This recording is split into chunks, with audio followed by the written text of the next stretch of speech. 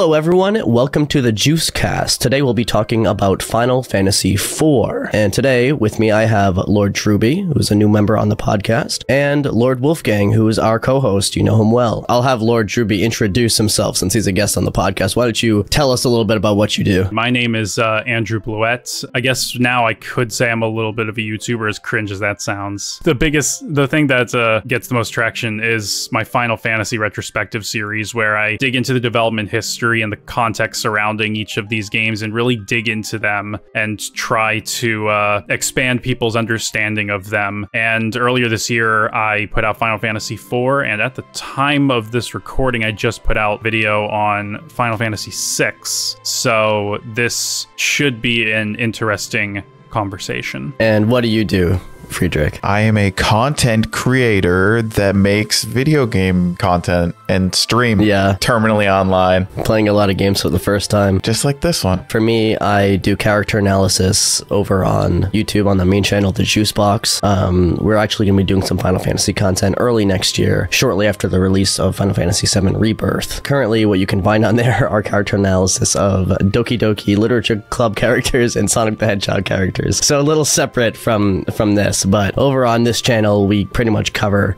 whatever game we want. And today it's going to be Final Fantasy IV. And I guess to start off with my personal history with Final Fantasy, as it was directed at me, I didn't grow up with the series at all. So there's that. I knew of its existence due to osmosis, but only because I knew that like Cloud and Sephiroth existed due to like One-Winged Angel being a meme on the internet and like YouTube poops and stuff like that. But that was about it. I never had Final Fantasy VII. It wasn't until Final Fantasy IX was shadow dropped on Nintendo Switch that I played Final Fantasy for the first time. I wanted to do that because I liked playing Cloud in Super Smash Bros. For Wii U, because he was very good and I thought he was really cool. So I did that, and I was like, oh, I was like learning about the backstory of Cloud, and I really wanted to play 7, and I was like, oh, I bet they're gonna put 7, 8, and 9 on Switch, and like all the Final Fantasies on Switch eventually, because it would be so easy for them to do that. But then 9 came first, and I was like, you know what, I'm just gonna play 9. And from there, I played 7 Remake, 1, 2, 3, 4, 15, 16, and I'm looking forward to playing 5 really soon. So that's my personal history with Final Fantasy. That's pretty awesome. You're the one that got me into it. Yeah. 7 Remake. 7 Remake, yeah. You were showing me at the gym, of all places. You were showing me all the trailers, and I was pretty hyped on it. I waited a while to play it until you were done, and then I played through it, and then I played through it again. And then again. Yeah. I can't say it's my first ever Final Fantasy game, because technically I did play Final Fantasy X for like an hour when I was younger. So that was my first one, but I don't really count that. What about Dirge of Cerberus? Didn't you play that? Yeah, but that one was Valentine game. It was so different than the rest of them, because that was like a shooter game. Yeah, I know. Yeah. I don't know if I would count that as like a mainline game either. What are you talking about? Dirge of Cerberus is like peak Final Fantasy. I love Vincent Valentine. Like the G in RPG stands for gun. So true. Role playing gun. So true. I love that. I did not think of it that way. And I'll throw it to you. What is your experience with it? So for me, I did also, like Juice, did not grow up with Final Fantasy, but when I was a preteen, I got into Kingdom Hearts through a friend at school. He brought in like the special edition guidebook for KH2 with the drive forms adorning both sides of it. Okay. And so I got Kingdom Hearts 1 like September 2007, and I really enjoyed it. Got Kingdom Hearts 2 shortly after Christmas, and that was my window into Final Fantasy. And obviously, only like a couple years or so later, 13 came out. And then once after that was a Platinum Hits title on Xbox 360, I picked it up on a whim. It's like, I'll try Final Fantasy. It's got this pedigree to it. I fucking hated it. I dropped it. I dropped it after 2 non-consecutive hours. I did not like how it played itself, and granted, everyone has already like taken the piss out of 13 and made the same constant criticism, so I won't harp on it. And I do my retrospectives. I play the games well ahead of time. Like 6 just came out. I just finished 10 too. That's how far ahead I'm working. So I'm going to reserve judgment when I come back to 13. But it was not a great first impression. But I knew that every game was different. Every game was kind of its own bespoke thing. So my senior year of high school, it was either just before or just after my senior year of high school, I was at a flea market and there were 2 copies of Final Fantasy VII there, one in the box, one that was just loose discs and sleeves. I was poor. I did not have much money, so I just bought the loose copy, and I didn't finish it. I played about 12 hours. I got up to the Chocobo farm, and I really enjoyed what I played, just life kept getting in the way. When the HD remaster of 10 and 10-2 came out on PS3, I picked it up day 1, and I almost got to the end of 10. I got right up to, like, just outside of Xanarkand. Like, I got through Mount Gagazet, and then life got busy, and I stopped. But I really enjoyed it. I made it through the MSQ of 14, just A Realm Reborn. But I was trying to, like, get to endgame stuff so I could do stuff with friends. So I was skipping cutscenes, so I don't count that. That wasn't, like, a proper experience. And then in 2021, or late 2020, early 2021, I thought, you know, like, I'm doing this Grand Theft Auto 5 Machinima series that I had been, like, working on conceptualizing in production for about a year. Or not 1 year, I'm sorry, 5 years. And I had just released the pilot, and I was like, you know, I need to have something else going on so I don't burn myself out on that, because I'm a one-man crew on it. And I thought, you know, I'll stream all the Final Fantasies. And then I thought, wait a minute, no one's really talking about these games as they were in their original context. They only ever talk about them within the context of the wider series. The best example is people only say about Final Fantasy III that it's a lesser Final Fantasy V. Well, what about assessing it on its own merits? And that kind of just blew out from there. Yeah. So I started playing through the games in 2021, and I'm really enjoying it. I think that there's some incredibly interesting stories to be found within, especially with 6, 7, 9, and 10. And that more or less brought me right here. Beautiful. Wow. Yeah. Well said. That's wild. Yeah, that is a long journey with them too.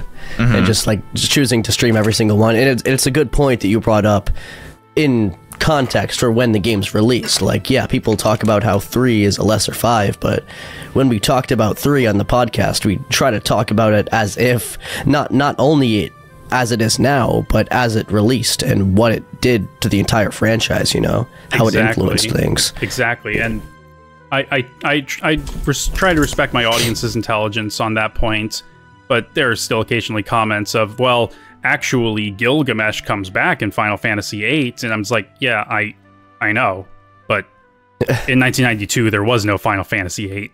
Please, right. please sit down, sir or madam, or other. Yeah, totally. I did not have that in-depth of a experience with Final Fantasy. Maybe in the future, but not yet. You'll get there. Five is next. We'll get you. We'll get you. Well, there. actually, 7 is next for you. OG 7. So. Yes, yeah. Because we're gonna do a podcast on that one, which is awesome. Yes. Look forward to it. Yes. Okay. So, I guess next would be development.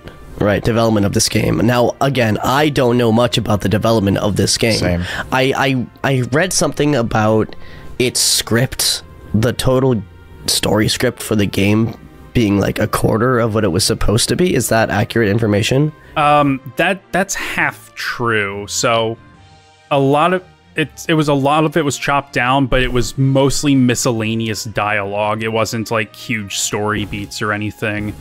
And the reason for that was just because of storage capacity on the cartridge. It was an 8 megabit cart, so literally just 1 megabyte. So they had to like squeeze as much as they could out of it. And of course, the development of 4 was a bit tricky. Like, I haven't really heard. Obviously, I did the video on it, but I didn't really see anything about, oh, this was a super troubled development, unless I'm misremembering my own script, which may be possible. It's just that the amount of time between 3 and 4 being released was about 14, 15 months. And, it took 2 to 3 months to actually finalize the ROM and manufacture cartridges. And originally, what we got as Final Fantasy IV was going to be Final Fantasy V. There were plans for a game called Final Fantasy IV for the Famicom. Yes, this I did know. Yes, unfortunately, that fell through. I can't remember the exact reason. I think it was a division of labor thing. Really? Yeah, so some of the stuff from Famicom FF4 supposedly was rolled into the game that ultimately became Final Fantasy IV, but there were, as far as I know, there were never any details on what exactly that entailed. But one significant element of Final Fantasy IV's development was that Hironobu Sakaguchi, the creator of Final Fantasy, we attribute the series mostly to him, creatively at least. On the first 3 games, he had a creative partner, Kenji Terada, who was not really a games writer. He was more of a television writer.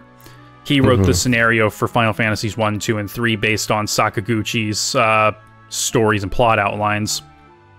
For Final Fantasy IV, Terada was no longer on board. He had gone back to television. And Sakaguchi, he wanted desperately to get the series featured in Shonen Jump, Weekly Shonen Jump, which I'm sure you're both familiar with in some capacity. So he called a meeting with one of Jump's editors, Kazuhiko Torishima. And Torishima looked at what Sakaguchi had presented to him, and he was familiar with Final Fantasy, and he just asked Sakaguchi point blank, why is Final Fantasy so bad? And so just over the course of that first meeting, just tore down the first 3 games and criticized everything about them. And Sakaguchi went home thinking, Torishima's right. Final Fantasy is freaking terrible.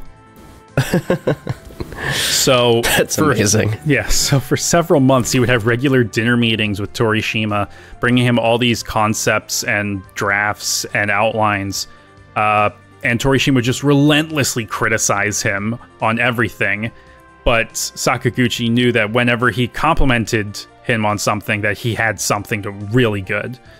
But moreover, there's a consistent element to Sakaguchi's kind of ethos when it came to storytelling with the early Final Fantasies, and that is he always had a creative collaborator.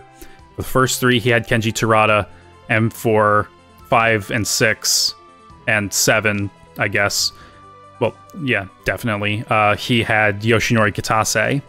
Yeah. For Final Fantasy IV, it was the only time where he worked with Takashi Tokita for the series, who Tokita would come back as one of the directors of Chrono Trigger a few years later. Okay. Now Sakaguchi, he was a music kid. He grew up, went through high school, he wanted to be a musician. Tokita was a theater kid. So you get the band kid, you get the theater kid together, you're gonna see magic. And at the time, that's what Final Fantasy IV was. It was magic, and I've seen people point out in comments like, "Oh yeah, that explains a lot." Yeah. So really, that's kind of that's all I'm really remembering right now. But I'm sure I go into some more detail in my FF4 video. There's a point where I need to move on from a project, so I just kind of like go full force on the next one. So yeah, there's, and I spent like 20-30 minutes in that, just hammering it in and then going over more as the video goes on. So I'm sorry I keep plugging it, but No, it's okay. Obviously, everyone go check out the Final Fantasy IV video. Yes, Yeah. definitely. After this podcast, though. Not right now. You have to wait. You have to watch this first. Okay, yeah, that's super sick. The one thing that I noticed when I was playing Final Fantasy IV after playing the first three is that it really feels like they tried to take some of the best elements of those games and form what they did in this game. yeah, that was a huge part of the ethos. They wanted to create the ultimate Final Fantasy. Yeah, other than the job system, obviously the characters have their set jobs and their set roles in this game, and they play a big part actually in the character storytelling, which we'll get to. You know, everything else, like you can see directly, especially from Final Fantasy II. I want to say this one has the most in common with Final Fantasy II than, you know, 3 and 1 do. So that's interesting too. At least I find it to be. Yeah, it definitely pulls elements from all three, particularly the sort of almost static nature of the party in FF1 after, of course, you've decided what jobs you're going to have. The Empire conflict and Dark Knights from Final Fantasy II, and pulling the job archetypes from Final Fantasy III and making them into more of their, or turning them into their own, like, distinct characters. It really does bring elements from all three together into one single package without replacing them outright. Yeah, and just the focus on characters and storytelling in general. I think that that's one thing that Final Fantasy II actually had over 1 and 3 that is like pretty evident in 4. You know, it feels like they really tried to make that a point. Yeah, definitely. But yeah, with Final Fantasy II, you can definitely tell it was hamstrung by memory constraints and possibly having to move development to Sacramento when Nazar Gabelli was temporarily had to be relocated because his visa expired. Yeah, I remember that. No one would say it outright, though. Yeah, it's like the characters, they were there, but they barely had like a few traits between them. So yeah, so actually having character in Final Fantasy IV, actually having them be defined not solely by their jobs. You know, you can kind of remove their jobs, but still keep them as people. But keeping them in the mold of the job, actually having them be assigned as that job, makes it so Cecil's arc has more weight, because if you kept the job system of Final Fantasy III, where you're just able to switch between like a monk and a bard or whatever whenever you want, then Cecil changing from a Dark Knight to a Paladin would be meaningless. Yeah. Good point. Exactly. Yeah. I never thought of it like that. Yeah, but then again, you haven't played like FF3, where you can just change jobs on the fly. So yeah, I mean, this being like the only traditional Final Fantasy that I have, I understand what you're talking about, but it is so over my head in terms of like the job systems. All I know is like the different mages and stuff like that. Yeah, essentially, is that what you're talking about? Yeah, those are what jobs are. So in Final Fantasy 3, 5, you can. It has a job system where essentially any of your characters can be any jobs, and then they take up that role. It allows for experimentation in gameplay, but you can't really tell a story as well with something like that. Yeah. Whereas in Final Fantasy 4, yeah, obviously you have the huge Paladin moment on Mount Ordeals, which wouldn't have been effective if you could just switch to it at any point. It's kind of embedded into the story of 4. Yeah. The characters' jobs are meant to be reflective of a certain aspect of their character, and that's also kind of a reason why in Final Fantasy II, the very free-form nature of the character building and growth systems, Fury and Maria, Guy and Leon, they're meant to be blank canvases pretty much, but they kind of lean towards a particular direction if you look at their stats right at the beginning, but you can change that just through play. So trying to give them certain personalities, but then letting you kind of just do whatever you want, paint whatever you want on the canvas that is their character or lack thereof, it would be pretty clashing. You wouldn't really have characters at that point. You would basically just have a starting point. So you can't really tell a compelling character arc with that, at least not in an easy way. With Final Fantasy III, it was textually dispensed with, but there is subtext there, which I've gone into elsewhere. And with Final Fantasy IV, everyone's jobs inform an aspect of their character. You know, Rose is the white mage. She's a very caring person. Rydia is a summoner and a black mage. She has a bit of a temper, and there's that tremendous power kind of bubbling beneath the surface. Kain is a dragoon. He's, you know, technically a knight for Baron. There's a component of honor there, but by not showing his face, you know, you're not seeing his eyes. The eyes are the window to the soul. There's something to be hidden there, and that's his affection for Rosa and his jealousy towards Cecil, etc., etc., etc. Which, not to get too spoilery, it's probably also a window for him to be manipulated as well, like his darkness, right, by Golbez. At least I would look at it like that. Golbez. Mr. Golbez. Yes. Mr. Golbez, Mr. Golbez, I have those reports you asked for. I'm just imagining Golbez just like in a tie and like just like a collar in an office environment. Give me the gold coins. All your coins, all your crystals. Yeah, I must have them. Yeah, if you could just have those reports on my desk by 6, that'd be great. That'd be great, Kane. Thank you. And the crystal, please. Thanks. Okay, so I guess now we'll get into gameplay.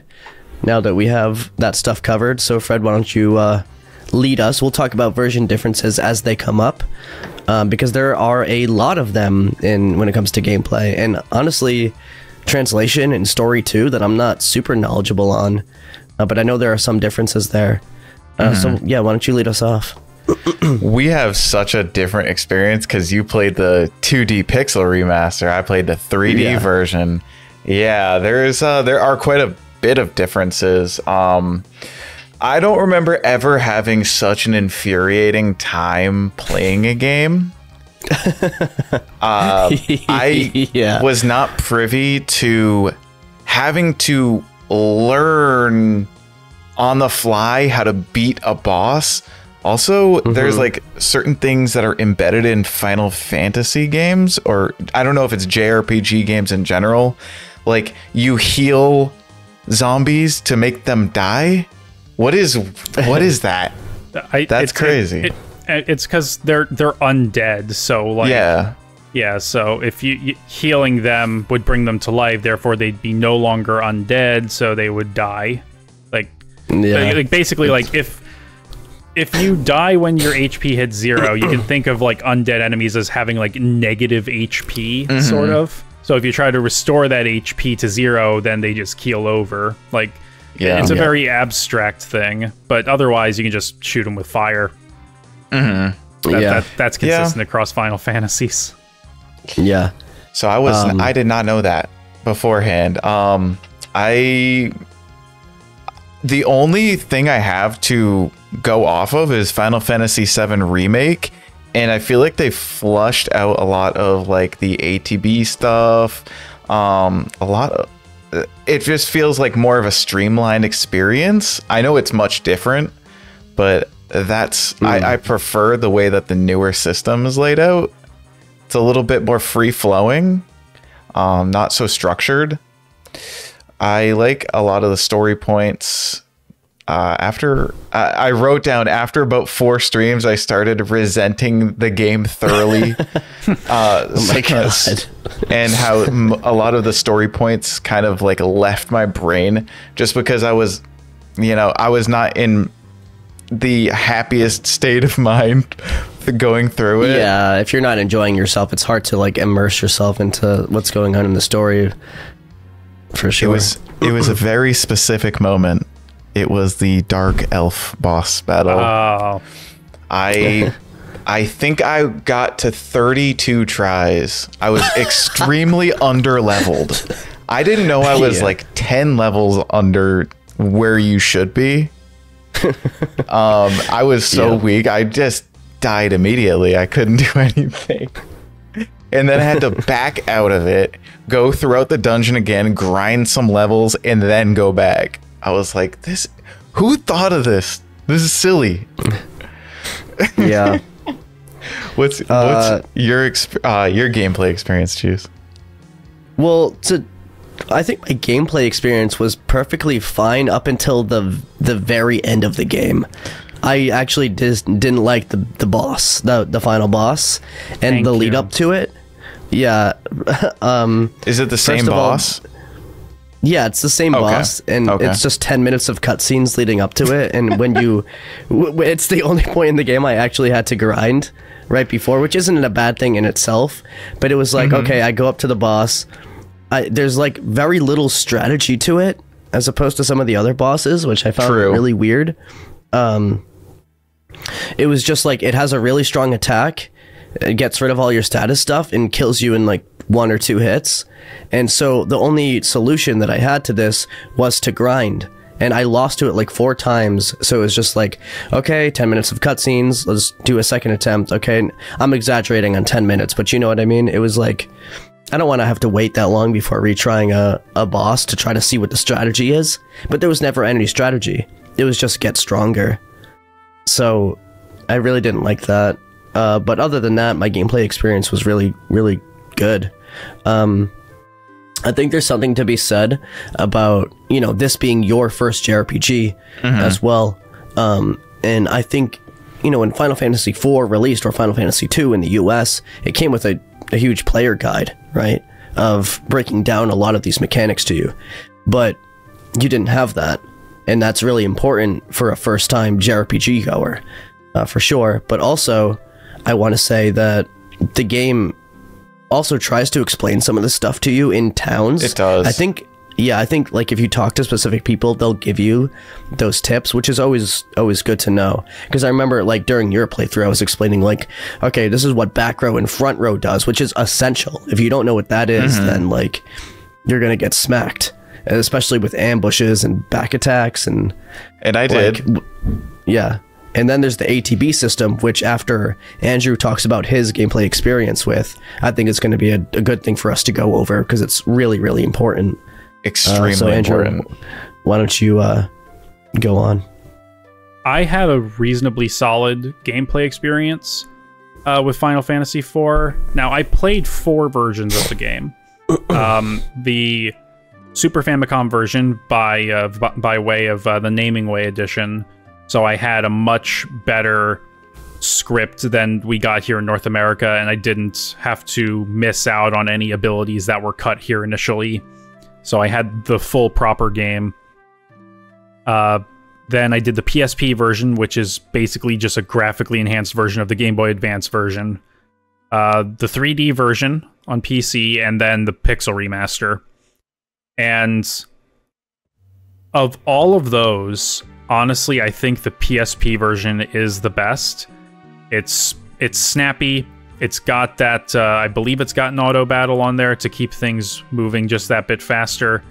It doesn't feel terribly difficult. There's some good end game stuff that also isn't terribly difficult, that actually does help flesh out the characters a little bit, particularly Kain.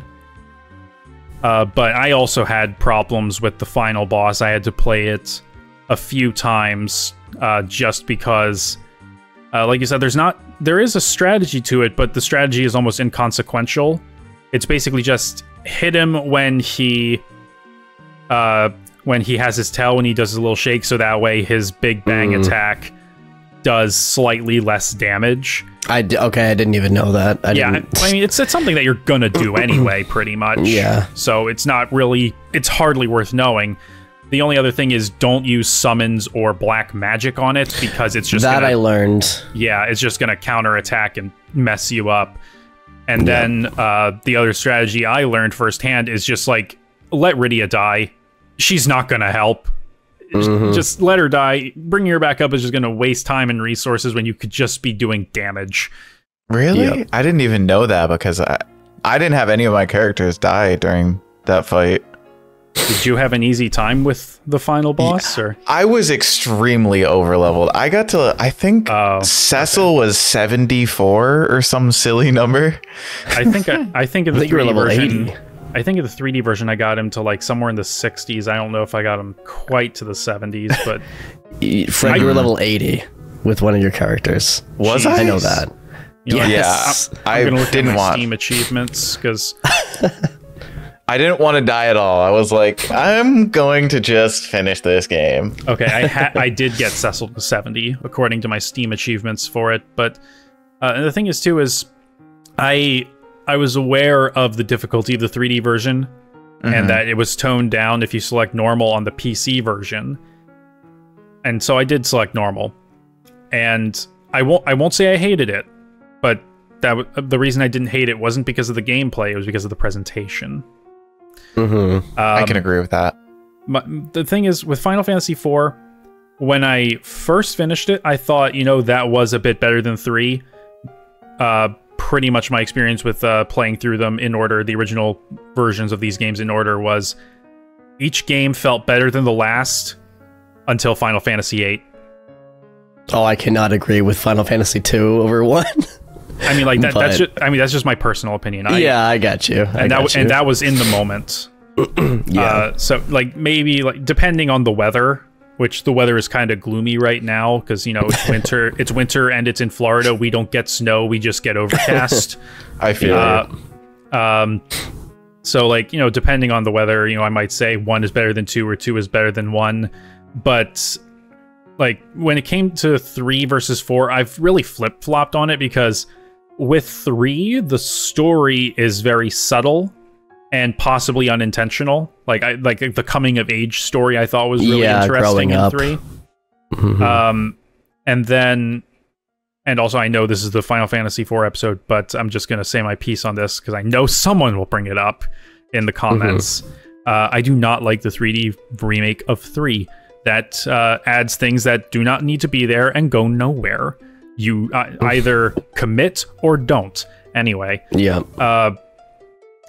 With 3, I like 3's gameplay more than 4, because 4, playing through it 4 times in a row, well, 3 times in a row, but, playing it 4 times in relatively quick succession, there's not much replay value to it. And that's the biggest sticking point I have against 4. Once when you've played it once, when you've played any version once, there's not much except for the 3D version. I think that's worth a shot if you've only played the 2D version and vice versa. There's not much variety to it, and most playthroughs are going to be the same unless you're big on super bosses and post-game content, because then you can play the bonus stuff in the GBA and PSP versions. You got bonus content on New Game Plus in the 3D version, which I did not do, and only one person gave me flack for that, but it is what it is. Just saying your piece with them. And it's whatever. Like I was on, like that came down to a multitude of things, but that's beside the point. Final Fantasy IV is solid. I like how a lot of the bosses feel like puzzles. What I don't like, and here's a segue, is the ATB system in this game. Okay. The 3D or the 2D, or are they similar? Yes, they're more or less the same. They're the same. The only difference is that the augment system is only in the 3D version. Yeah. Yeah. That's why I had no idea what they were in your playthrough, and I was like, huh. And you know what? Just before we go into ATB, we're already talking about some of these version differences. Before I forget them, I just want to say that the augment system is probably a pretty good reason for replayability if you played the 3D versions along with their harder difficulty. Yeah. Because you can give different abilities to different characters, and the way that they use them is different. So, for example, I never had twin cast or dual cast or half the stuff that you had that you were able to teach those characters. Yeah. That seems really interesting to me. So, like, you know, I went from the Pixel Remaster. Now, next time I play the game, I would want to play, like, 3D hard mode with the augments. You know what I mean? That would be a huge difference. The only problem is I want the quality of life that the Pixel Remaster gives me. If I want to turn off random encounters in a dungeon for like 2 seconds just to backtrack, then I want to do that. Or if I have to like seriously grind for something, let me turn EXP to 4x or something. Although it should be noted that only the console versions of the Pixel remasters have those boosters. The PC version does not. So stupid. I hate it. But I was complaining so much about a lot of that stuff in my Final Fantasy 1 and 2 podcasts, and then they fixed it for the console ports, including text. It's not as good as the modded text you can do on PC, but it's decent. It's decent. Yeah. It's better than the Arial font. But it's only for consoles. They only have those boosters for consoles, which sucks. That's stupid. Yeah. I'm sorry, Square. Come on. It's weird that they would have a difference between the PC. It's the same port of the game, right? Well, they came out. The console version came out later. They came out earlier this year as opposed to 2021. Okay. So the console ports were made with feedback to the PC and mobile versions in mind. Yeah, but it's not as if they couldn't patch it. I don't understand. Simple little update. The lead on the Pixel remasters, he did an interview shortly after the console versions came out saying, I do want these improvements on the PC and mobile versions, but it's not up to me. Oh, okay, I see. Yeah, that makes sense. It's always like corporate. Yeah.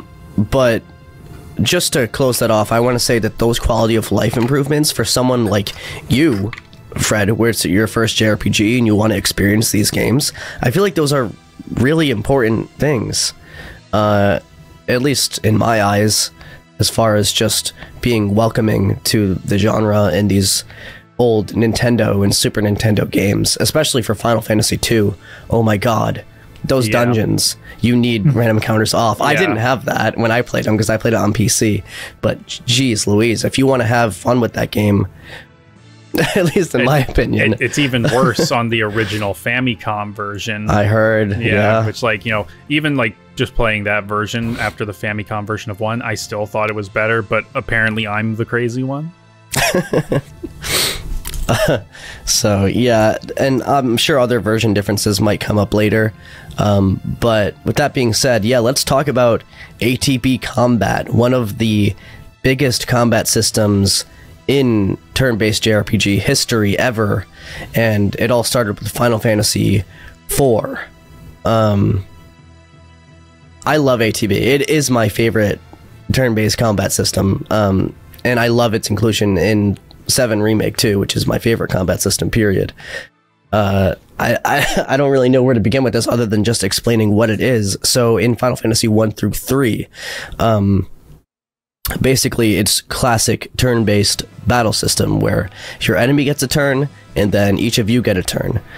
But with ATB, both you and your enemy have a bar, and once that bar fills over time is when you get to make that move, which allows for not only better strategizing, because if a character's ATB bar is finished charging, you don't necessarily have to use them. You can move on to the next one, which means you can line up specific attacks or combos, or like reviving and then healing, which is something I got really frustrated at in previous Final Fantasies because you're not able to do that.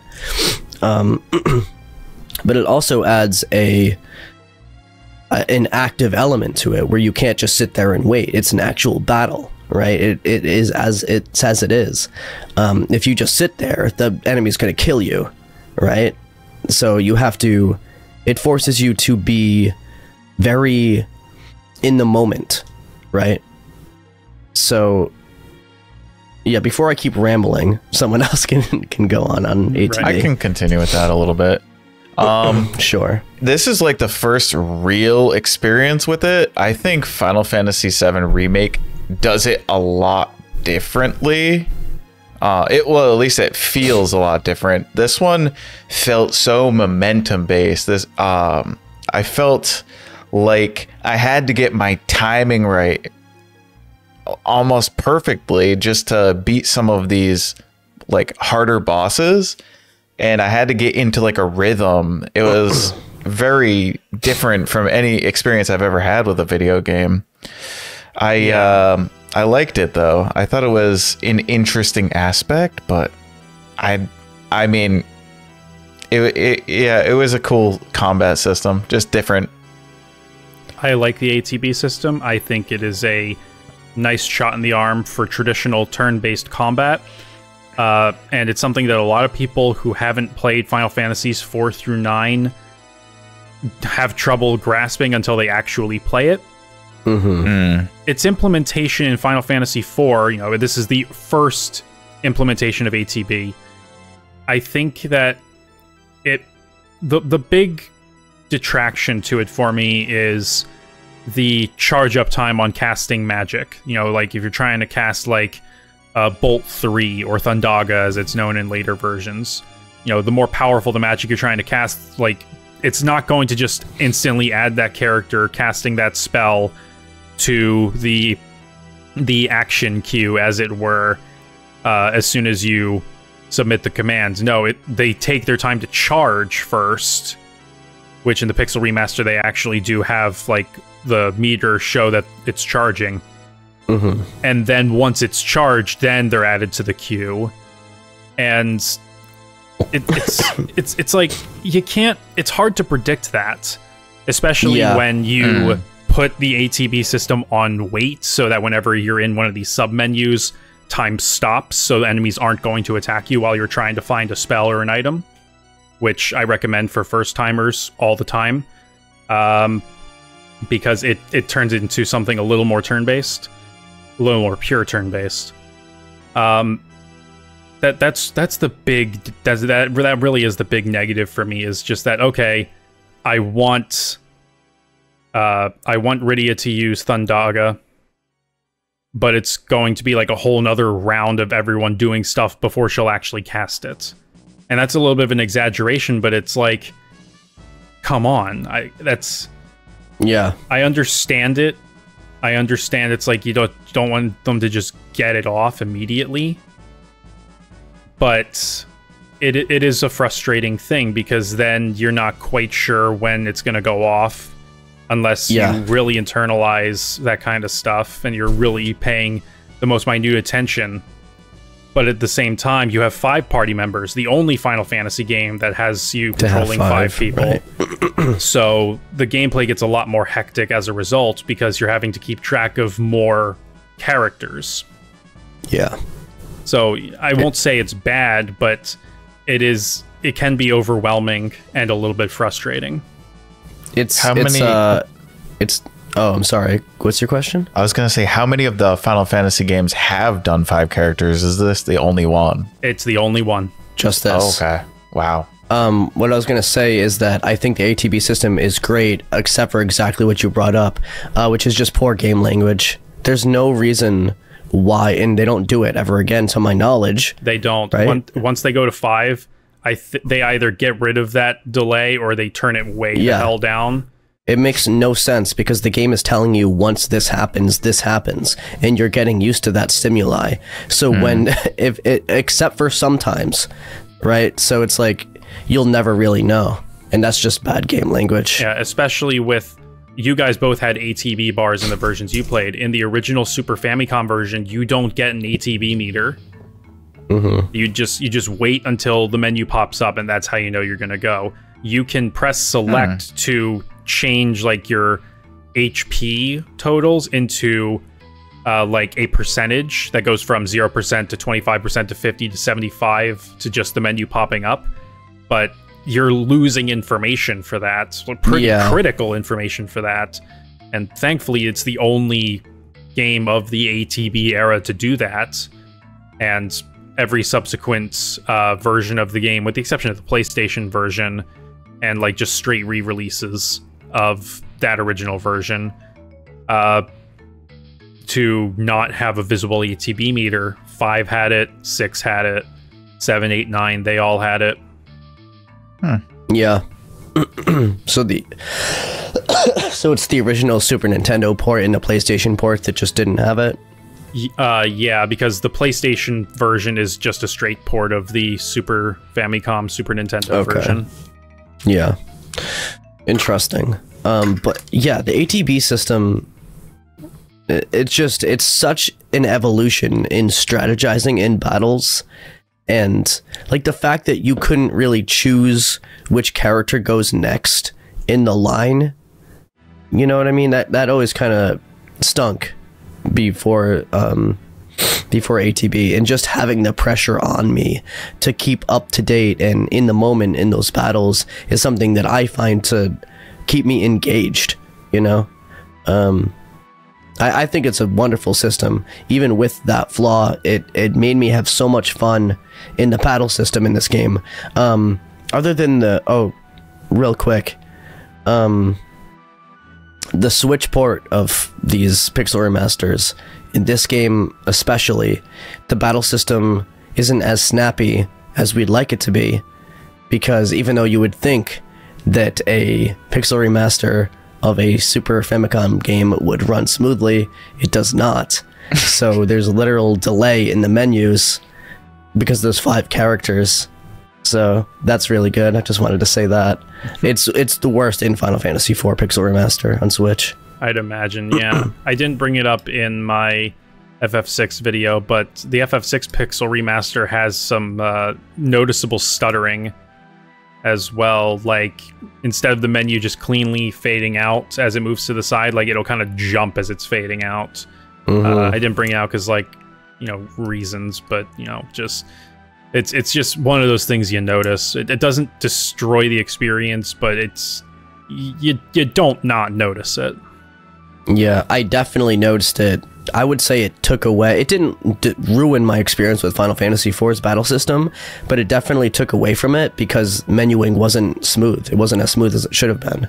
Right. You know what I mean? Like, in battles, that does matter. And especially in ATB, it's not like it's turn-based. You gotta be fast.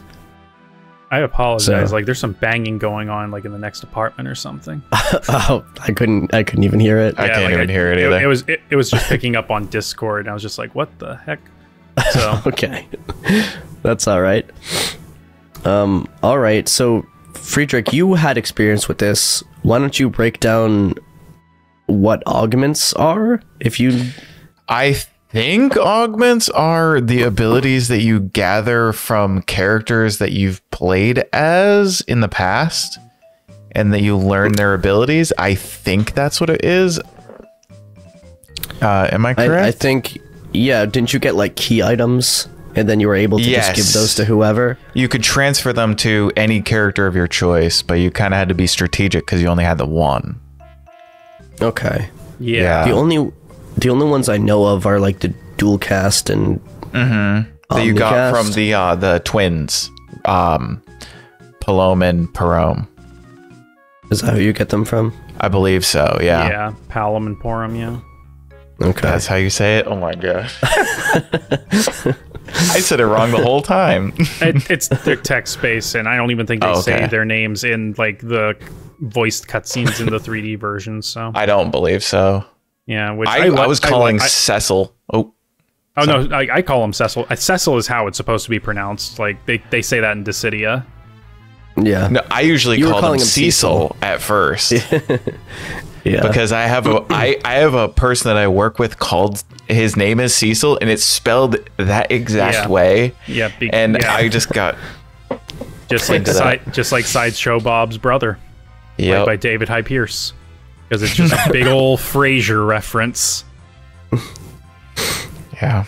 I used one augment in the 3D version. It was I can't remember the name. I'm pretty sure it wasn't cover, because that's like just one of Cecil's regular things. It's default. Yeah. Yeah, it's one where you it was draw attack that I had. Which I thought was going to be like the Viking in like the 3D version of FF3 or something. I might be misremembering, where you use the command Yeah, I thought it was gonna be like Vikings provoke. Yeah, and they provoke, right? Yeah, where it's just like, come get me. But no, it was like it was a passive augment. So when you had it equipped, enemies would just go to Cecil anyway. Like you didn't have to like hit a command; they would just do it. So for like half of the game, I was just like, man, why do all the enemies hate Cecil? Because I forgot I equipped it. And then right at the end, I realized, oh, I'm an idiot. I put it on Kane. That's okay. That's why they kept attacking Kane. They only attacked Kane, yeah, because I gave him I buffed him pretty heavily with the gold and silver apples. Okay, that's a good strat then. I didn't understand why that was happening when I was watching you. I was like, you have really bad luck. They hate Kane. Something funny you can do is on New Game Plus, if you save your silver apples, then when you get Tella in your party after he learns Meteor, you can use silver apples on him so that you have enough MP for him to cast Meteor. Oh, okay. So you'll just completely break the reason why he doesn't have enough MP to do it. That's hilarious. Really? Yeah, I mean, like, that's amazing. like in gameplay at that point, he can cast Meteor and he won't die like he does in the story. But you know that does create that does destroy that separation of game mechanic and narrative, which was very, very clever. I think that was really well done in this game. Actually, I think that's one of the strongest qualities of the game. Yeah, using game mechanics and game language to support and facilitate the narrative. You know, Cecil going from Dark Knight to Paladin, Tella not being able to use Meteor or else he'll die. You know, it's a lot of little things that that make Final Fantasy IV a lot richer than one would suspect. Or the petrification too. Oh yeah, that's a big one. Just taking those mechanics and turning them into story. I love it. I love it. Okay, but those augments would definitely be. I think for those who played 3D, definitely a good reason to replay it. Just to throw them on new characters and stuff. That's so cool to me. And because it's like, and from what I understand, they're pretty essential if you're going to do a hard mode playthrough or just play on the original DS version of it, because of just like the insane difficulty. Yeah, like having Omnicast, for example, cast Blink on everyone in the party, which is really important for like behemoth fights and stuff. That's kind of broken for behemoth fights. Yeah. That's great. I did not get that. Or twin casting, putting that on Rydia, doing 2 Firagas or whatever. That'd be a lot of damage, you know. Okay, cool. Let's talk about difficulty balancing then. So for me, the game, it had a challenge to it for me, even like going into it as someone who's experienced multiple games with ATB and knowing everything that was going on. I played on active, obviously. And there were still multiple times where the bosses really tripped me up, and I had to do them like 3 or 4 times or something. I don't want to say I never grinded. I think there were a couple times where I think I grinded for a few levels, like spoilers, when Kane becomes a paladin. I didn't want to be level 1, so Cecil I grinded. Becomes a paladin. Yeah, Cecil. Yeah, did I not say Cecil? You said Kane. Kane. Oh, whoops. Sorry. Yeah, when Kane becomes a paladin and maybe when Cecil becomes a paladin. I don't know if you were riffing on yourself there, but no, I wasn't. That's the problem. My brain isn't working. I wish they made Kane into a paladin at the end, but yeah, he goes to Mount Ordeals to become one. Well, he gets blonde hair. You know, close enough. Maybe in the after years he does. I don't know. I haven't played after years. I haven't played after years either. So for those of you who know after years, please let us know what happens there. For those of you who have played after years, tell us why we shouldn't play after years. Yeah, I haven't heard good things about it. No, I've heard pretty bad things. Mostly how like the episodic story structure leads to a lot of stuff not really building to anything, and then just kind of there's a blitz of nothing at the end or something. I don't know. I've heard it's bad. Okay. I don't even know what I was talking about. Oh yeah, the difficulty balancing. Yep. Right. Like I was talking about grinding. There were only a couple times where I felt like, okay, I'll grind like a few levels with my characters because one person is like rather under-leveled compared to the rest of my party. Other than that, the only difficulty balancing problem I had was toward the end of the game, like I brought up earlier. I feel like the game does a really, really good job at challenging you with the mechanics that it's taught you in its boss fights. Like, the fact that even the very first boss fight, what is it, Mist Dragon? Yeah. Is that what it is?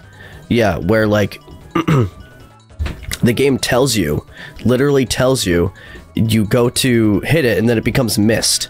And if you hit it, it counterattacks with a powerful attack. And the game's like, don't do that, stupid. It's like... And then you do it again.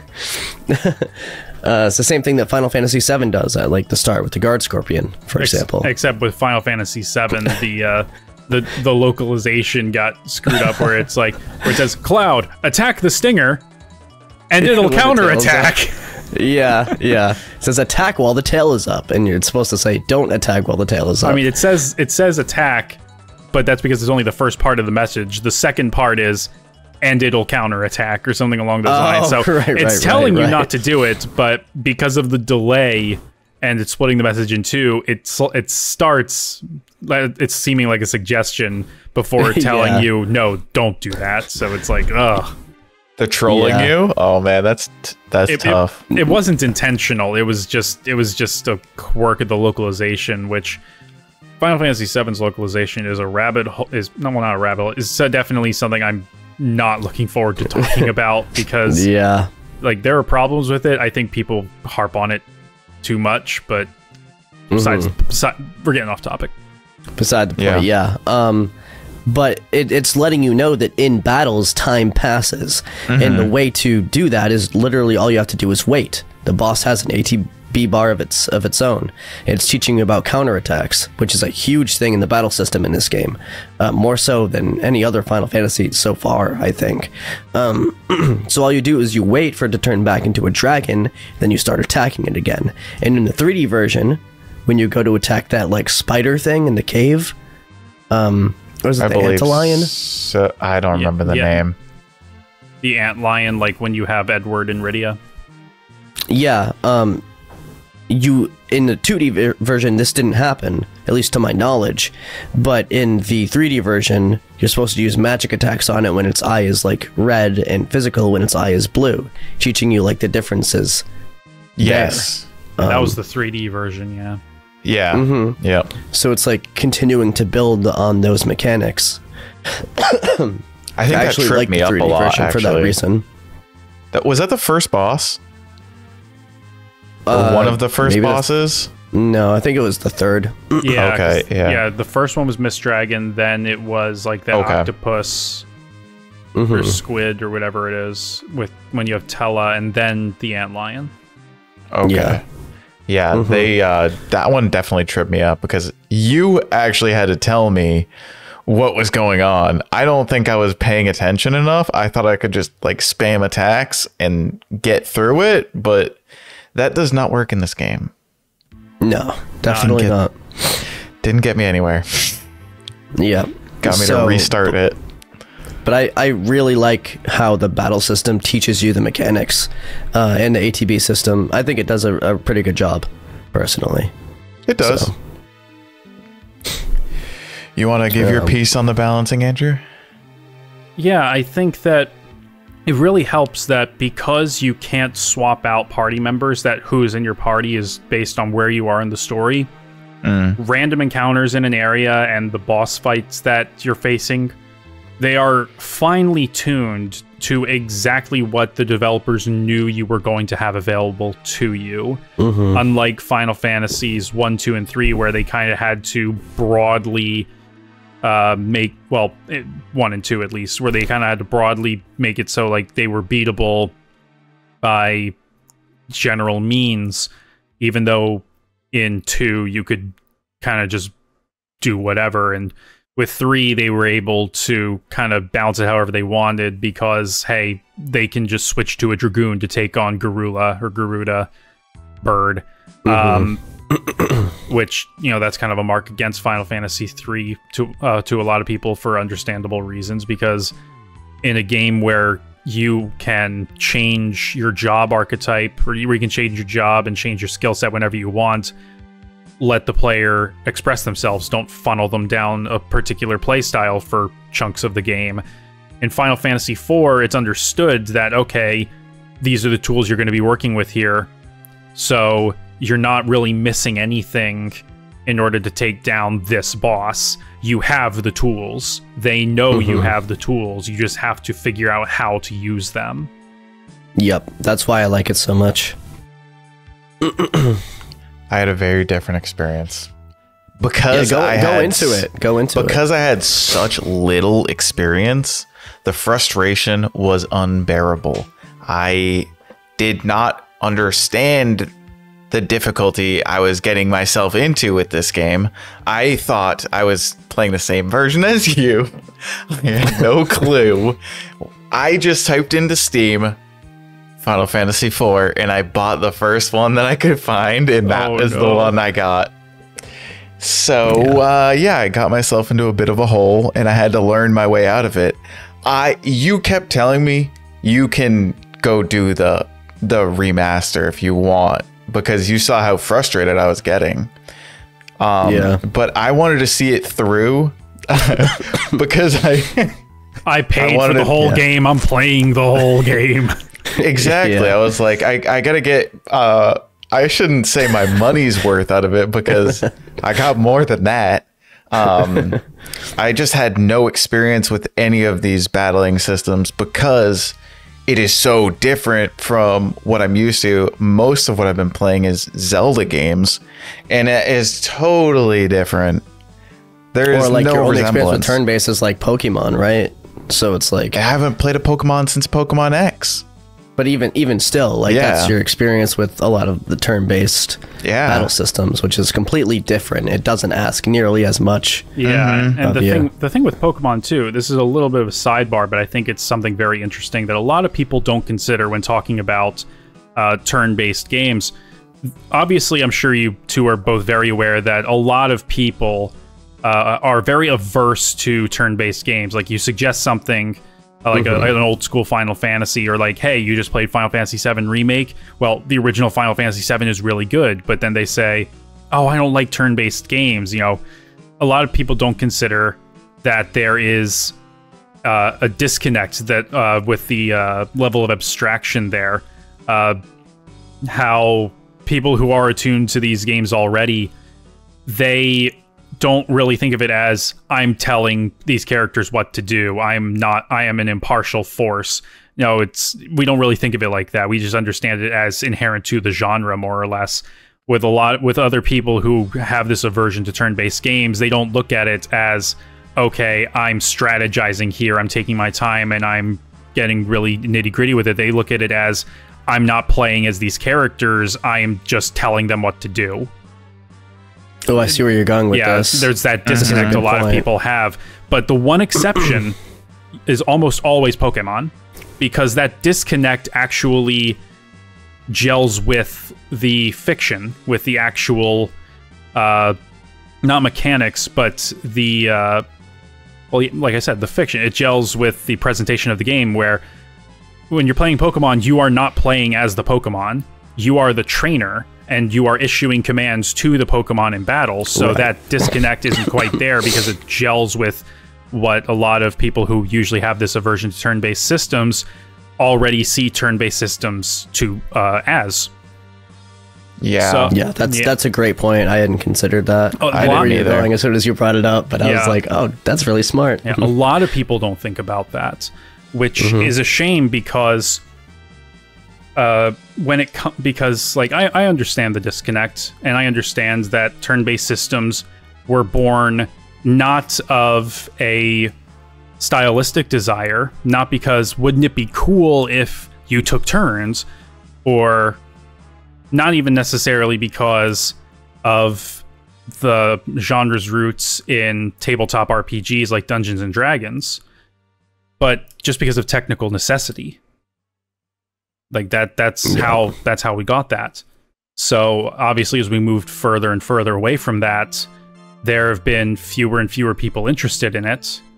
and there have been fewer developers willing to invest a lot of time and money into that. It's why Final Fantasy has moved away from it, because it doesn't really have that mass market appeal unless it's Pokemon, and that's, you know, because the disconnect is already kind of worked around in the fiction and because of brand recognition.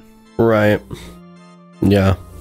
And it's a shame because, well, you can't like objectively compare one battle system to another between Pokemon and Final Fantasy, but if you like Pokemon games, then I feel like you might actually, you know, if that's the only thing stopping you, do you not enjoy the battle system itself? Like, because if you do, wouldn't you want to play one that asks more of you, of your brain power? Exactly. You know? There are a lot of people now, you know, ever since the Dexit controversy with Sword and Shield, who just are or even, you know, going back a bit further with like X and Y and how much easier the games have become, which the games have always been easy. They're children's games. Yes. Yeah. But let's not kid ourselves. I love Pokemon, but I know what it is. Yeah. Like, Well ask said. them, like, do they like Pokemon? Do they like the battle system? Do they wish it was deeper? Do they not like the battle system? Do they just like that it's cute creatures? Like once like you interrogate what it is they like about Pokemon, like get them to really ask that. Like, if you stripped away the formalities of the cute creatures and the trainer, would they still enjoy the gameplay loop? Mm-hmm. No. It's just maybe that's why you gotta Maybe. ask. Yeah. That's why you gotta ask, because Pokemon is a stripped down version of a stripped down version of a stripped down version of a system. It's a stripped down version of Dragon Quest, which itself is a stripped down version of games like Wizardry and Ultima, which itself is a stripped down version of Dungeons and Dragons, which itself is a stripped down version of old tabletop war games. Yeah. That's stripped down to the bone. Damn, Pokemon. Put some clothes on. Jeez Louise. Gardevoir, what are you doing? Gardevoir Lopunny, what the hell? Vaporeon. Yeah. Stop. Whoa, whoa, whoa. I've had Pokemon. Oh god damn it! It just hit. I've had that on the brain for a minute because like I'm doing Soul Links with my friend right now. And like I'm that guy. It's like, guys, please try it out, please. Like, please, you will enjoy it. It's like you will find something here, please. Right. Totally. It's hard to go back to playing Pokemon games for me after experiencing games like Final Fantasy VII and IX, because I think I seek for more complex battle systems. Even when I play Pokemon now, it's doing so like Smogon competitive 6v6 stuff. Oh, I don't play Smogon singles. I play VGC. I was at Orlando Regionals this year. It's a fun time. Nice. That's cool. Nice. I tried VGC, but it's so different season to season that I don't know what I would actually enjoy or not enjoy. Yeah. But that's a conversation for a different day. Okay. That being said, what do you guys think about the item usage in this game? I know that's a very minute topic, but it is so minute. There's not much to say. Yeah, I brought it up mainly because I think there are differences in how this game handles, or like how each game handles like ethers and elixirs specifically. I want to know, like, well, I guess the difference between an ether and a dry ether is that a dry ether it heals more MP. Yeah, it right? does. Yeah, ethers are just like really, really rare, I find. And I literally almost 100% explored every single dungeon. I feel like you could only buy them at the very, very end of the game. Yeah, I actually didn't know this until like right at the end of working on my video. It's the Hummingway home. It's on the moon, yeah. Yeah, on the moon. Like that's where you can buy like ethers and such. And I played through the game 4 times without knowing that. Okay. I only knew that because somebody told me it while I was streaming. I actually didn't mind it in this case because, again, the game gives you plenty of places inside the dungeons themselves to use tents, to use tents or whatever, which restore your MP. If you didn't have those, I feel like it would be a much bigger problem. Yeah, and the only reason they had all of those points inside dungeons, they were gonna add save points inside of dungeons in Final Fantasy III, but their playtesters were telling them, nah, this game's like too easy, don't worry about it. And then they realized the playtesters thought Final Fantasy III, including its final dungeon, were easy because they played it so much that they just knew it so well. So then when the feedback to Final Fantasy III's final dungeon came up, they're like, oh, we screwed up, didn't we? Let's add these to Final Fantasy IV, like kind of as like a reaction to that. And I don't think they overdid it, considering how pretty well balanced 4's difficulty is. But it's just funny to think about. Yeah, yeah, totally. And I guess the reason why I like that, and another reason why they can get away with that is, like you brought up earlier, they really knew what tools you had with what you were tackling, right? The only thing that was kind of stopping you was, do you know how to use those tools or not? And you're going to learn on the fly. Or are you under-leveled because you're running away from fights too much?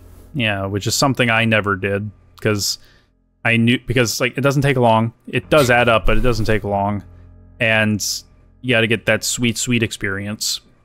You have to. You gotta get that. You gotta get that level up juice. And this is another reason why I would have suggested the Pixel remaster to you, Fred, is because it's the battle system is way faster. It's just snappier than 3D. Plus, can't you you can boost your how much EXP you get from on the console version? That right? On the console versions. But just moving around faster. The battle system being faster, it makes getting in those random encounters a little bit less, frustrating. The only encounters that I ever really ran away from were ambushes and back attacks, because the back attacks were whatever, because you can just change the row all at once. Yeah, but ambushes, I'm not dealing with that. I'll see you later. I'll move on to the next encounter, which won't be an ambush, Hopefully. Yeah. I thought the items were actually some of them were quite overpowered. I ended up towards endgame getting like a ton of sirens and then grinding on the what is it called, the depths for dragons, and they were so easy to kill, and they give you 20,000 XP each. So I kind of just leveled up extremely fast through that, instead of doing all of the random encounters in the last dungeon, which gave me a hard time, because I ran through the last dungeon until the second to last room, and then I left to grind because I kept dying repeatedly, and then I went back through the whole thing, and that's where I got all of the items, because Juice, I didn't even know all these crazy items that you could find, like Ragnarok and stuff. Yeah, all the weapons. Yeah, they're so overpowered. If you actually take the time to go through that, you can get Ragnarok, you can get what's the sword name? That's the Ragnarok. Are you thinking about the light spear thing? It's Masamune, I believe. Oh, Masamune. Yeah, that one's good too. Yeah, the light spear is really good. Like the ribbons, I almost just went right by all of that stuff.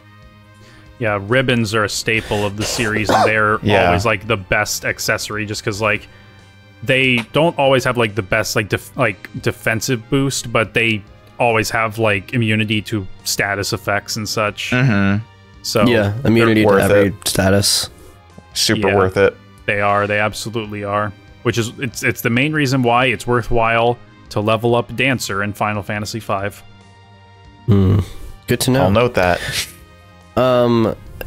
Another thing is there's just an abundance of different items that you can use in this game, to the point where it can customize your playstyle a little bit.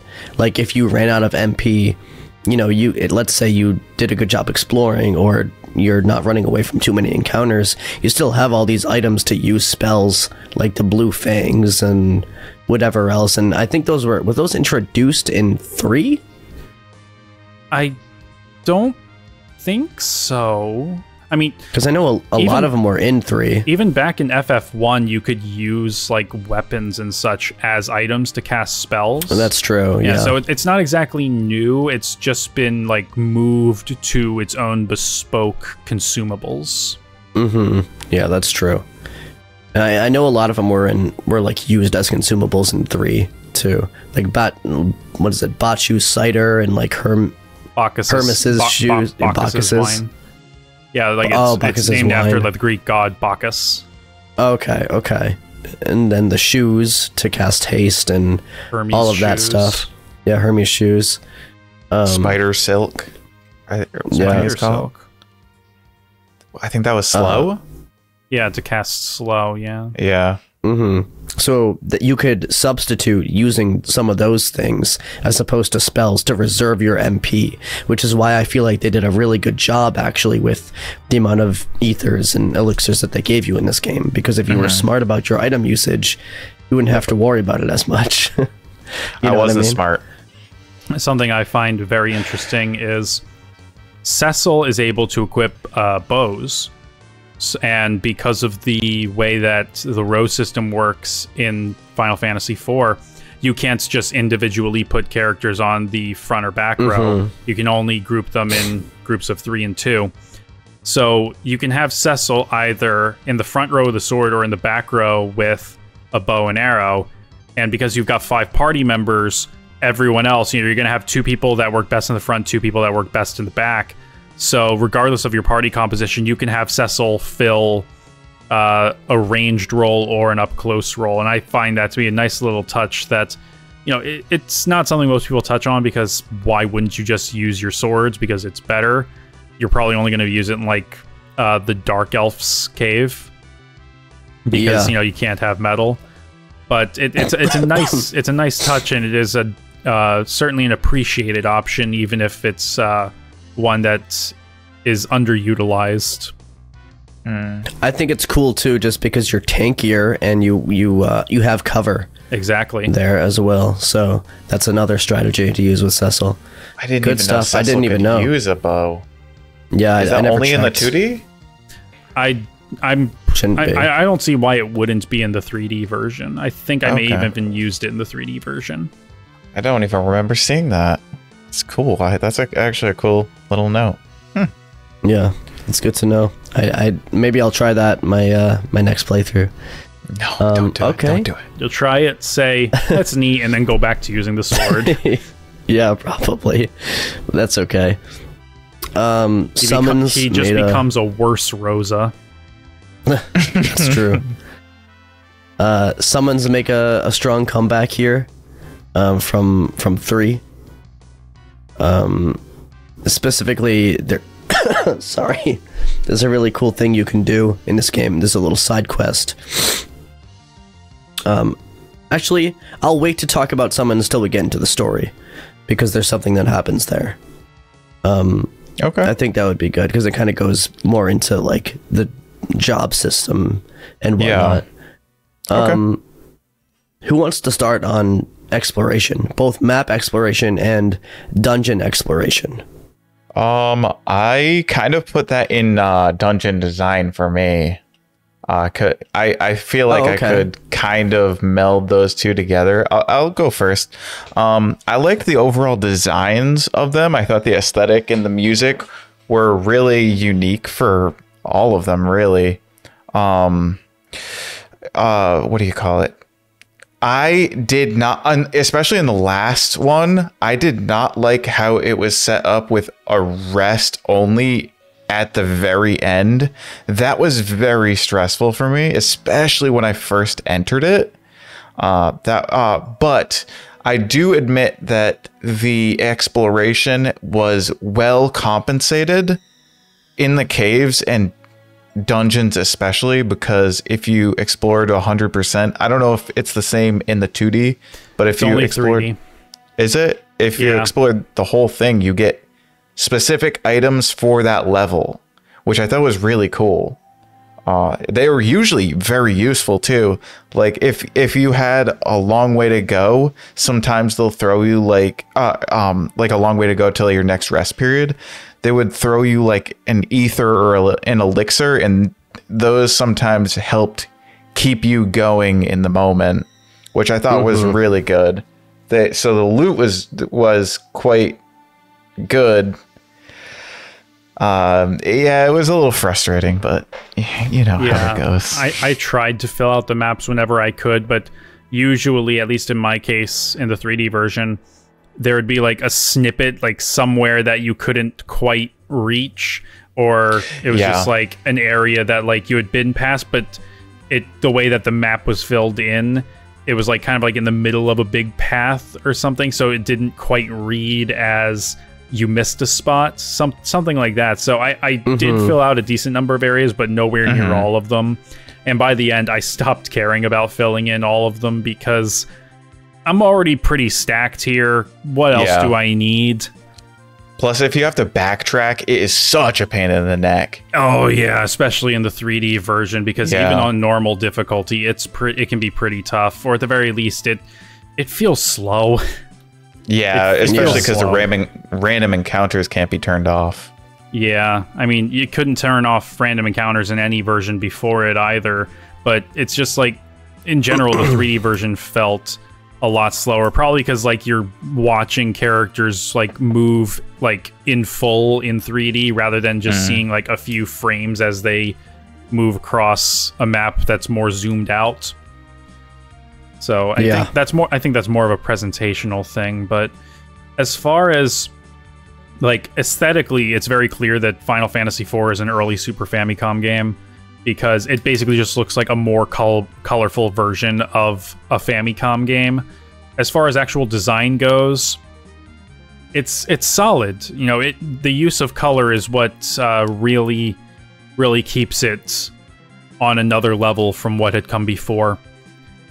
As well as, well, in the case of interior spaces and dungeons, the more organic sort of, the more organic appearances, the rocky outcropping, so it's no longer just like straight paths, where like it was in the previous games because of technical restraints. Now everything looks like it's actually, this is a natural rock formation, even though it's still cut along the same paths as it was in the older games. So kudos there. But it's not, for the most part, it's not really anything super crazy outside of aesthetics, which, you know, you run the gamut there. You get some technologically interesting stuff in like the Tower of Babel, and then you get like the more crystalline sort of deep dark sort of look in the Lunar Subterranea. But I mean, it's solid. It's really solid, and a lot of it rarely does it really captivate the imagination, but when it does, it really does. Yeah.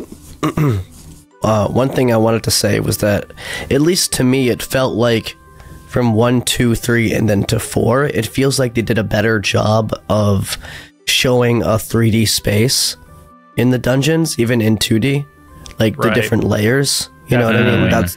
That's a big difference. That was definitely down to the use of color. They had an expanded color palette, so they could add what looked like shadows to simulate depth. Yeah. So that was a big thing. As far as exploring them, for me, it was really quick to be exploring in the Pixel Remaster on the 2D plane. I also have a map, so I can see where pretty much everything is other than the hidden paths. But once I find a hidden path, because I'm checking everything, you can actually see where they all are in real time. It almost feels like cheating to a degree, but at least for me, it incentivized me to literally explore every inch of every floor, because I never felt like when I got a chest that it was something I didn't want or didn't need. I felt like every time I went to go get loot, it was worth it. Even though I didn't get the rewards like you did for fully completing a map, I think they did a really good job about that, and that just goes back into what I said about like the difficulty balancing and them really knowing what you would need in that situation. I always felt like it was worth it, which I think is really important coming off of a game like Final Fantasy II, especially. I'm gonna keep bashing that game and its exploration.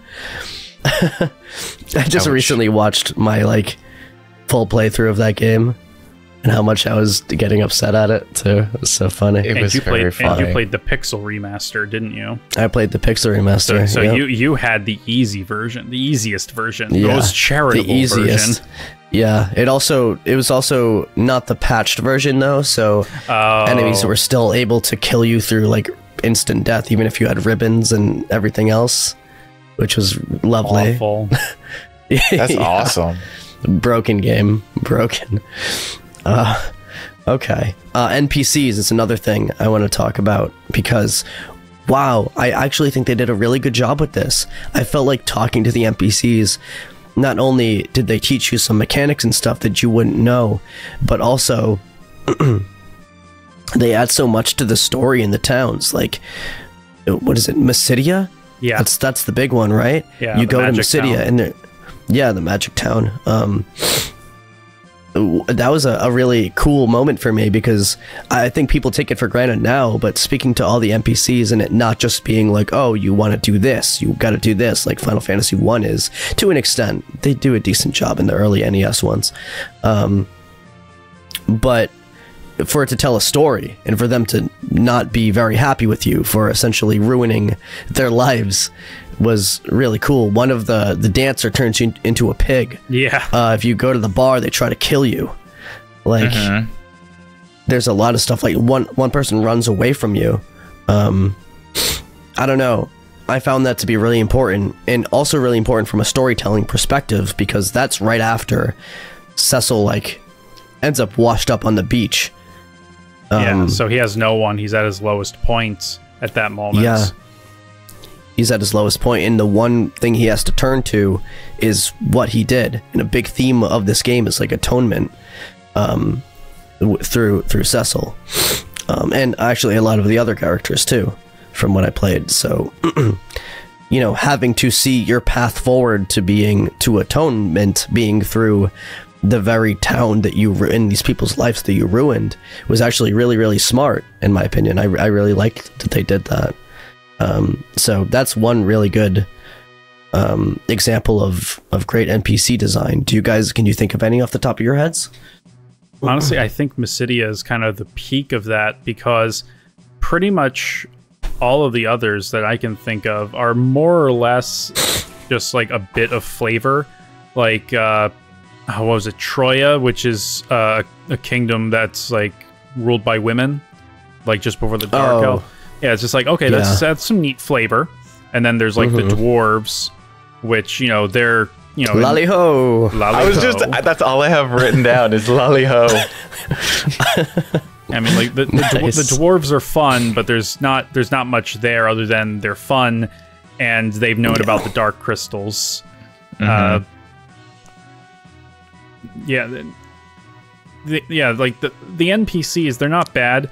The world feels like something that is alive, but like most of the people you meet don't feel like they existed before the start of the game.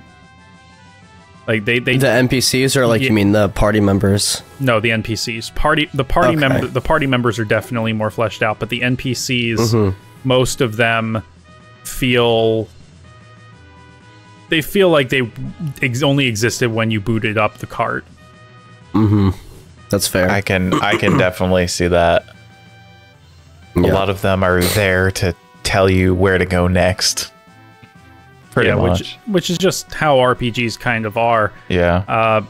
But at the same time, you know, but at the same time, while the NPCs aren't, for the most part, aren't that great, the spaces that they inhabit are far more intriguing. Like aesthetically, you get an idea of what each of these places is all about culturally, which I find to be fascinating. Like Mysidia, you know, it's a town of myths and legends. Fabul, they are more of a traditional, honor-bound nation. Yeah, they really like training. Exactly. Too. Yeah. Couldn't be me.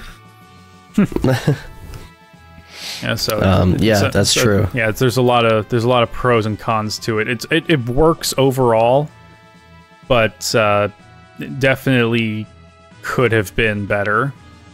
Yeah, it definitely could have, and I'm sure obviously it does later in the series and in other JRPGs and stuff. But I think you can see like a little bit of an evolution from the previous games to this one. I can't think of an example where something like that stood out to me in like 3. 2 I think was pretty decent about it. But that's just because the overall theme was that everything was like sad and dying and getting bombed, and so everyone was just constantly depressed. But in here, I think it was also used really well, like effectively in storytelling. So now we're going to be tackling the story of Final Fantasy IV, starting off just the general story beat by beat and how we feel about it. And Andrew is going to lead us on that topic. So Final Fantasy IV is the most story-driven game of the series so far. We open up on effectively a cutscene, is what we would call it today, of the airship fleet of the Kingdom of Baron, the Red Wings, returning home after a mission to successfully steal a crystal from the village of Mysidia. The captain of the Red Wings, Cecil Harvey, is clearly distraught over his actions there. He's uncomfortable with the orders that their king has been giving them to procure these crystals for purposes unknown. And when he voices these concerns, the king strips him of his rank for speaking out of turn. Mm-hmm. But Cecil is given a chance to redeem himself in the eyes of King Baron by taking a special ring to the nearby Mist Village. I can't remember the actual name. Is it Mist Village? It's not Mist Village. I think it is. It's Mist. I could be wrong. Village of Mist in the Mist Valley. The only thing that has stopped the king from sending other forces to do that is the Eidolon, the Mist Dragon, in the nearby caves. Cecil is accompanied by his longtime comrade and best friend, basically his brother, the Dragoon Cain Highwind, both of whom were raised from children by the King of Baron, and both have reservations about the king's strange and hostile disposition as of late. Mm-hmm. They slay the Eidolon, they bring the ring to Mist, and the ring was a booby trap. It is holding a bunch of bomb enemies that explode and burn the village of Mist to the ground.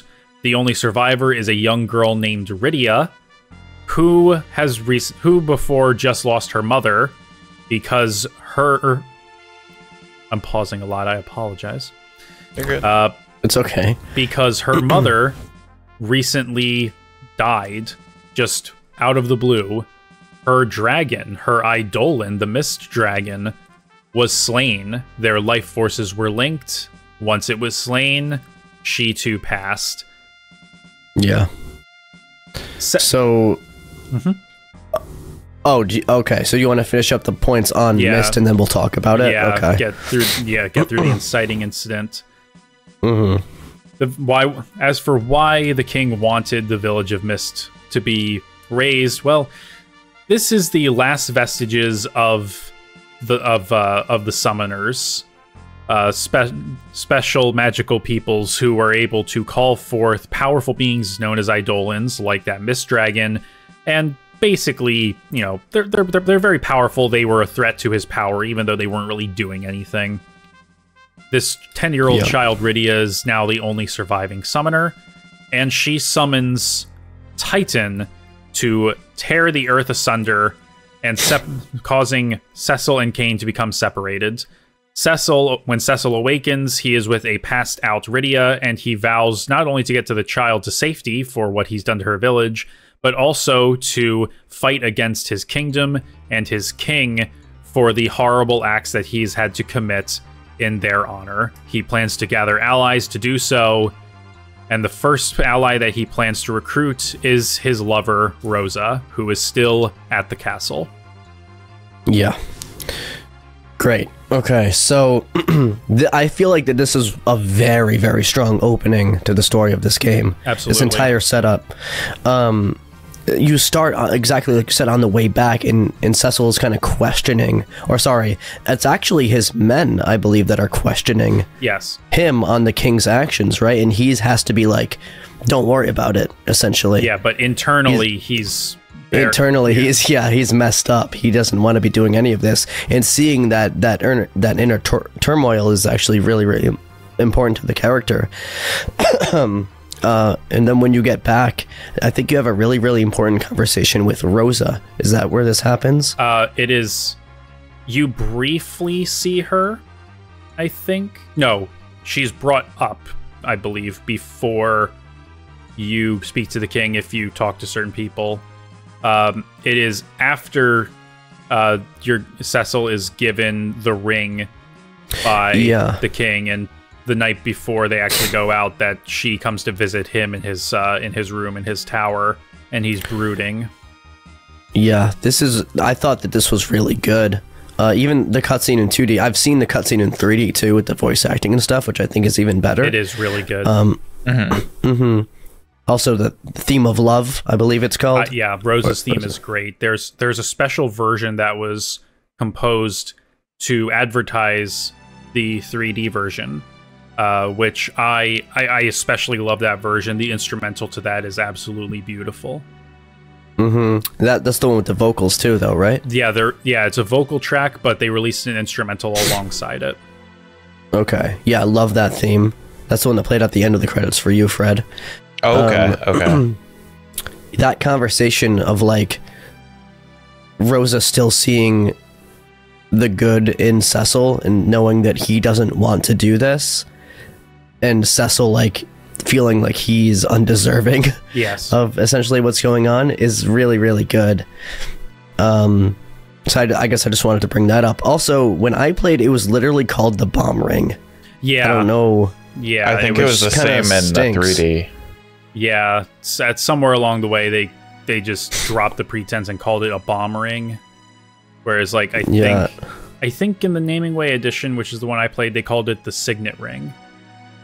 Okay. But that seems a lot better because like, especially as obviously like as the player, I feel like you would want to feel a little bit more connected with the situation with Cecil, right? You don't want to know that it's actually a bomb ring. Like, exactly. You would want to, or you could say, "Man, this is a bomb ring, yo." Yes, it's a bomb ring. Oh no, it's not a bomb ring. It's a bomb ring. Yeah. Wow. Cecil's on the no-fly list. Yeah, for real. So yeah, and then the thing with Rydia being so like the fact that you are directly responsible for her mother passing, and then her essentially like having to face that trauma as you're trying to like chase her down to apologize, and her summoning Titan. I think she's 7 actually. I don't know if she 10 or 7. I'm reasonably certain she's 10. Okay. Either way, way too young for any of this. That's so traumatic. Really man. You want to know something more fucked up? In one of the like sort of info guides that was released in Japan, there's background that's revealed that not only is Mist Village the last like vestiges of the summoners have been dying out for partially because of generations of inbreeding. Oh, yeah. Obviously, it doesn't come up in the game, so like, yeah, does it really matter? Not really, but it's one of those things. There's a lot of interesting information in that guidebook. I bring it up. I bring some of it up in my video, but you know, I kind of brush it aside partially there too. There's like, this is interesting, but irrelevant. Yeah. But it's just one of those, another thing that like kind of takes inspiration probably from back in the day when you had a lot of these empires who would do inbreeding in order to keep their bloodline like Pure, you know, whatever, pure and stuff like that. Yeah. Maybe in this case, in the backstory, it was if you didn't, then maybe you wouldn't be able to be a summoner or something. Well, I mean, like the summoner's abilities, again, according to this book, grew weaker over time as a result of the inbreeding.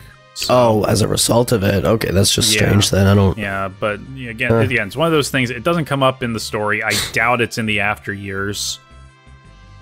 Oh, well. Yeah. Yeah, but overall, really, really strong opener. Yeah, it is. And from there, we start to gather allies gradually. Cecil makes his way to Kaipo with an unconscious Rydia in tow, or in hand, rather. He's not, like, dragging her, or at least I hope not. Yeah. He's a Dark Knight at this point, but that doesn't make him evil. Yeah. He brings her to the inn at Kaipo, stays by her side to make sure she's okay. She won't say a word to him. He apologizes and tries to get through to her. It doesn't work. They stay the night. Some soldiers from Baron come by, and they try to kill her because she's the last summoner.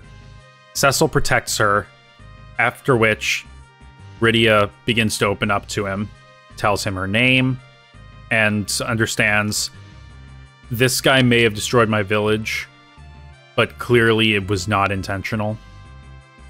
Yeah. The next morning, they find that Rosa has actually left the castle and made her way all the way to Kaipo in the middle of the desert, but has come down with a case of desert fever. And the only cure is the pearl of an antlion. Along the way, Cecil and Rydia, they come across a couple allies. They find the old sage Tella, who has forgotten most of his magic and is now quite irate at a bard who has seemingly stolen away his daughter to be the spoony one. The spooniest of bards. Yes. And when you find this bard named Edward, turns out he is the Prince of Damzian, which is which just before meeting him is bombed by the Red Wings and their fire crystals stolen. Tella leaves the party. Edward comes with us. Well, also Tella's daughter, who ran away with Edward because they were in love. She died in the assault, and Edward is racked with guilt. Yeah. We go fight the antlion. We cure Rosa's desert fever, and then we make our way to Mount Fabul. Was it Mount Fabul? I know it's the mountain on the way to Fabul. I don't know the name of the mountain, but yeah, I can't remember. Yes, but I know what you're talking on the way to Fabul. Which is where we get a nice character beat for Rydia. There is a lot of ice blocking the path up the mountain, and the only way through is by melting it. Rydia is a black mage she can use black magic, and one of the most basic black magic spells is fire. But Rydia refuses to cast it.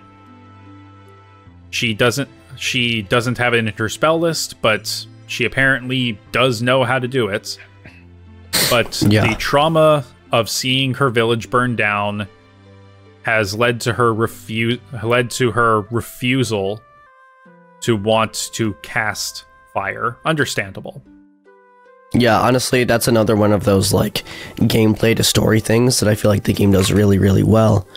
And it's completely understandable. I actually don't like how it's handled completely, though, because it almost feels like they're just trying to brush the trauma aside and, like, really almost peer pressure her into doing it instead of, like, being compassionate in a conversation about it, you know what I mean? Yeah. It's kind of just like, just do it. Yeah, it's in a weird state where, you know, you want to understand, it's like, okay, we got to move things along. But on the other hand, it's like, we have to actually, like, address this. And it's like, okay, well, if we try and find another way around it, that just feels like padding. Yeah.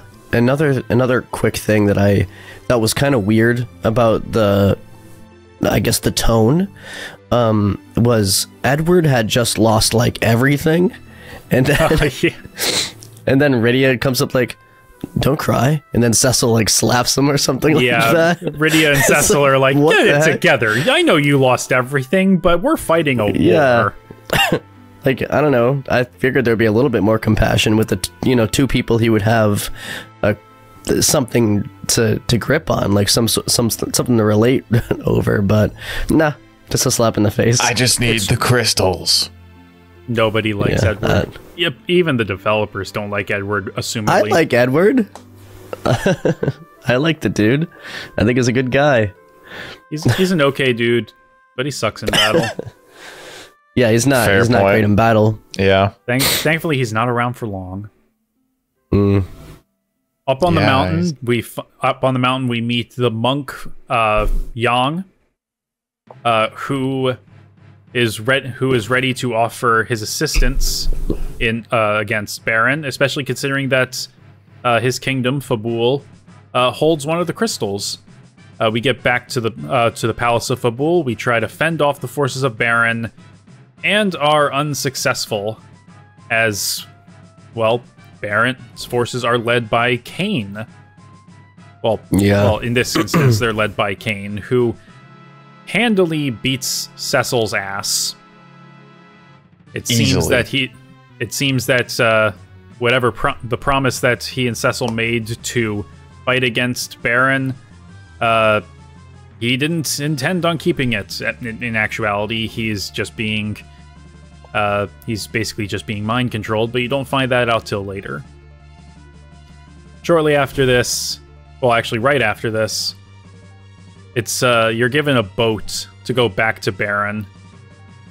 But on the way, Leviathan, the sea beast, swallows up the ship, separates Cecil from his party, and he winds up on the shores of Mysidia, the very place where this whole story technically began. He stole their crystal, some people died, and they all know it was him, and they're ready to let him have it. Yeah. As far as this part goes, I think there's something to be said also that we don't know what happened to any of our party except for us once that ship wrecks, right? Or the ship gets down. In the moment, we don't know. All we know is that when Rydia fell into the ocean, Yang dived in after her. Okay. Yeah. And then we already kind of talked about this part and how important it is. Yeah. Right, with the atonement especially. Yeah, Cecil approaches the Elder and seeks to find some way to atone for his wrongdoing. And the Elder's like, you know what? I see some spark of light in you, lad of darkness. But you keep using this dark blade. Your heart's going to be tinged by that darkness. So you got a paladin up, bucko. Yeah. So it's like... Win all Kingdom Hearts on him. More or less. I like Kingdom Hearts. I know you do, I'm just saying. so it's like, oh, go over to Mount Ordeals and Christ up. Yeah. Here are these two twins, these magical prodigies, Palom and Porum. One of them's annoying, one of them less so. Also, you're going to find an old man up there. We like him. And you should too. I don't like Tella. Really? You don't like Tella? I thought Tella was cool. I don't think he's a bad character. He's probably just my least favorite character of the bunch. He's uninteresting. Like, I don't dislike him as a character. I think that I wouldn't be his friend. Right. He seems like a not friendly person. Yeah. Grumpy. If that makes sense. I said it like in my video, like as an aside, and apparently people like took offense to it or didn't understand what I was saying. I said he has big racist grandpa energy. Like, that's funny. Not that I think Tella's a racist. He just has that vibe. Yeah. The vibe of that one relative at Thanksgiving you don't want to talk to. Oh, Uncle Steve. He's good. Uncle Tella. Yeah, he's got to learn a thing or two. Grandpa, segregation is over. Jeez. White magic and black magic share a bathroom now. Oh my gosh. So anyway, Tella's up there because he's trying to relearn some magic. He's in particular trying to find the ultra-powerful spell Meteor, or Meteo, depending on the version you're playing, because he learned that the new leader of the Red Wings, a man named Golbez, exists. And because the Red Wings were the ones that bombed Damcian and basically killed his daughter, he wants to seek revenge. And he figures, you know what? Meteor's gonna be some big ol' revenge. Gonna throw a big cosmic rock at him. Was it the encounter with Cain that we also meet Golbez, though? In the crystal room? I think so, but Tella was not present for that. Okay.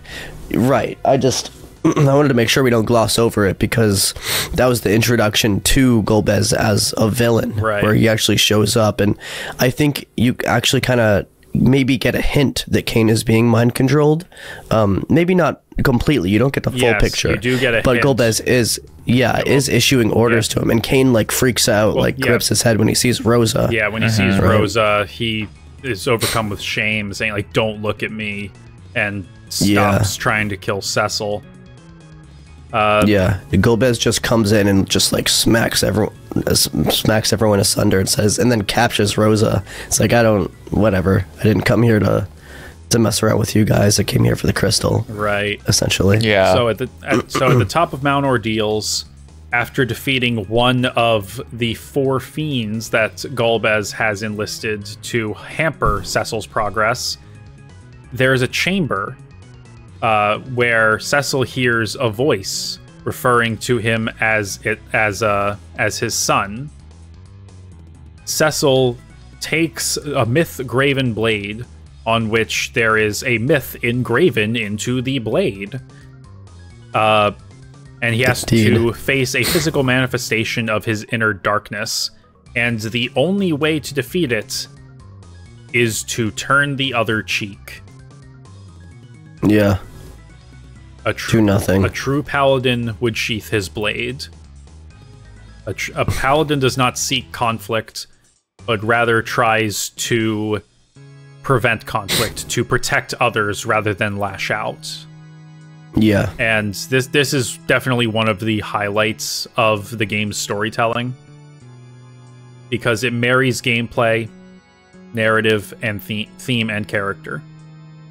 It is the true turning point for Cecil, where his intentions haven't changed, but now he's given perspective. Right. Just because now he's become a paladin doesn't mean his journey is done. He still has a long way to go to atone, but he's always been a good person. It's this that's really taking that first step to that atonement, I feel. Exactly. As for who that voice was, the voice that imbued Cecil with the power of light, it's not clear yet what that voice was, but it will in time. As for the myth engraven on the blade, it is the Mysidian legend, which we'll wrap back around to in due course. From here, a lot of its minutia from here, finding party members again, going back to Baron, finding out that the king was not the king, but one of the 4 fiends in disguise, rescuing Rosa, making sure other people were okay. Tella giving his life to stop Golbez, but all it really does is slow him down. Learning that Golbez was able to control Cain by honing in on his jealousy for Cecil, because, well, Cain also harbored feelings for Rosa, but Rosa instead, fell in love with Cecil, and that jealousy festered, and Golbez used that to control him. And he breaks free of that until, well, it turns out that he didn't break free of it. Golbez just loosened his grip to make it easier for Cecil to gather the rest of the crystals, specifically the dark that actually crystals. Surprised me. Yeah, that one surprised me. Yeah, it was a nice twist, but it also led to a lot of people saying, "Oh, Cain is just a chronic backstabber." Yeah, totally. Yeah. I feel like it was deeper than just him backstabbing to backstab, though. Yeah, it was deeper. Yeah. Absolutely what it was. You know, it wasn't his will. Mm-hmm. It was the control. But once Golbez gets a hold of all of the 4 light crystals of the overworld and the dark crystals of the underworld, he is able to activate the Tower of Babel. But by activating the Tower of Babel, something else was able to be risen from beneath the waves near Mysidia as part of the Mysidian legend. The Lunar Whale, a vehicle that allows you to travel to the moon. Yeah. Where we learn that stuff. One of these 2 moons is an artificial moon that was created by a race called the Lunarians that lost their planet some eons ago, and they found Earth, but they saw that life was beginning to form here and thought, well, there's already life here, but it's very primitive. We'll wait until they are sufficiently advanced enough that we can coexist, and so put themselves into deep hibernation. All except for one, Usoya, who would oversee the Lunarian slumber and keep them safe. But there were others who had other plans. The first being Kluya, who became fascinated by Earth, built the Lunar Whale, and came down to, just see the sights, mingle with the Earthlings, and had 2 children with a woman named Cecilia. The first of them was a boy named Theodore, and the second was Cecil. Yeah. However, there was another Lunarian named Zemus, who was not down with the let's wait so we can coexist plan, but was totally up for raising the world so that we can take it for our own. And despite being locked away, his malice continued to seep out and influence other people down below, particularly Golbez. Yeah. I wish that the Lunarian plot point, I wish that I felt it a little bit closer to home, because it just feels like to me that it wasn't properly foreshadowed, other than like Cecil's father calling out to him. I don't know if I like missed some context, but it just feels like it comes out of nowhere to me when I played the game. There is a bit of light foreshadowing that's completely lost outside of Japan, and that is through Naming Way, the little rabbit that you see in like all the inns and such throughout the game. Yeah. There is a Japanese folktale of the rabbit on the moon. Rabbit on the moon, okay. Yeah, that basically explains why the patterns on the moon's surface look like a rabbit pounding mochi. And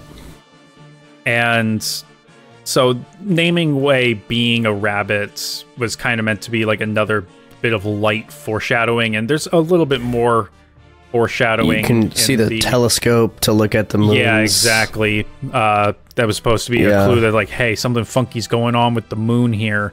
Yeah, when I was playing, I knew that there was something going to happen with the moon because of that kind of stuff that I was encountering, especially with the telescope, right? Because they wouldn't show me that stuff unless there was.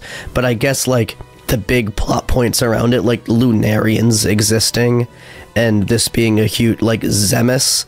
Like these characters came out of like nowhere to me, because it was like, okay, we're having like 3 layers of mind control here. We have Zemus over Golbez over Kane. Exactly. Like I was just like, what's going on? Yeah, it feels like a lot. I think the 3D version does a bit of a better job simply because of being able to use a 3D camera in cutscenes, so that you can have the moon in certain shots, so that you can actually telegraph it better. Yeah. But once you get over the hump, then everything else just starts landing really hard, because the Tower of Babel, a great machine that in the 3D version specifically, it's explained that the Tower of Babel was a creation of the Lunarians, specifically like Zemus's cult of extremists, to basically like destroy everything on the planet to get ready for colonization.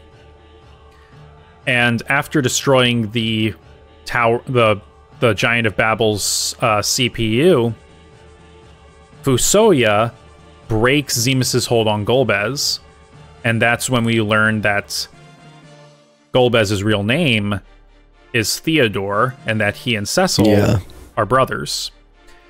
Now, in the 3D version, this leads to an extra sequence where we actually get to see Theodore's childhood, like from leading up to like we get to meet their father Cluya, we get to meet their mother Cecilia, and we see the village that they lived in. And Cluya taught the people of the world magic, but then there were some people who took this gift and used it against Cluya. They killed him. Just some bad people out there in the world.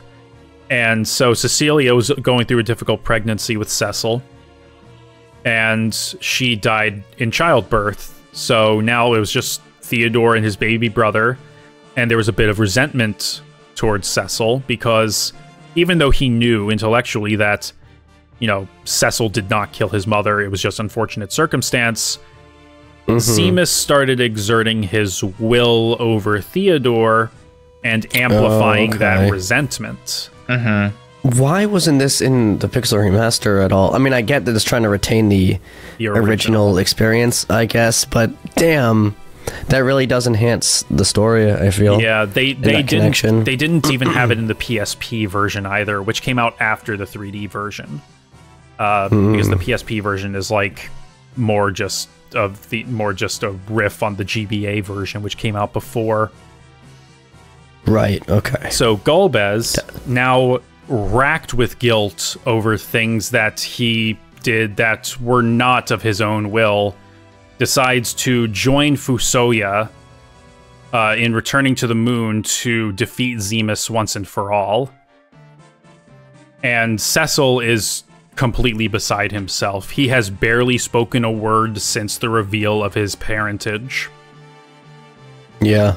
And everyone around him is trying to coax him into saying something, like to actually like process what's going on, acknowledge what's going on, say something to his brother, and he's just out of it.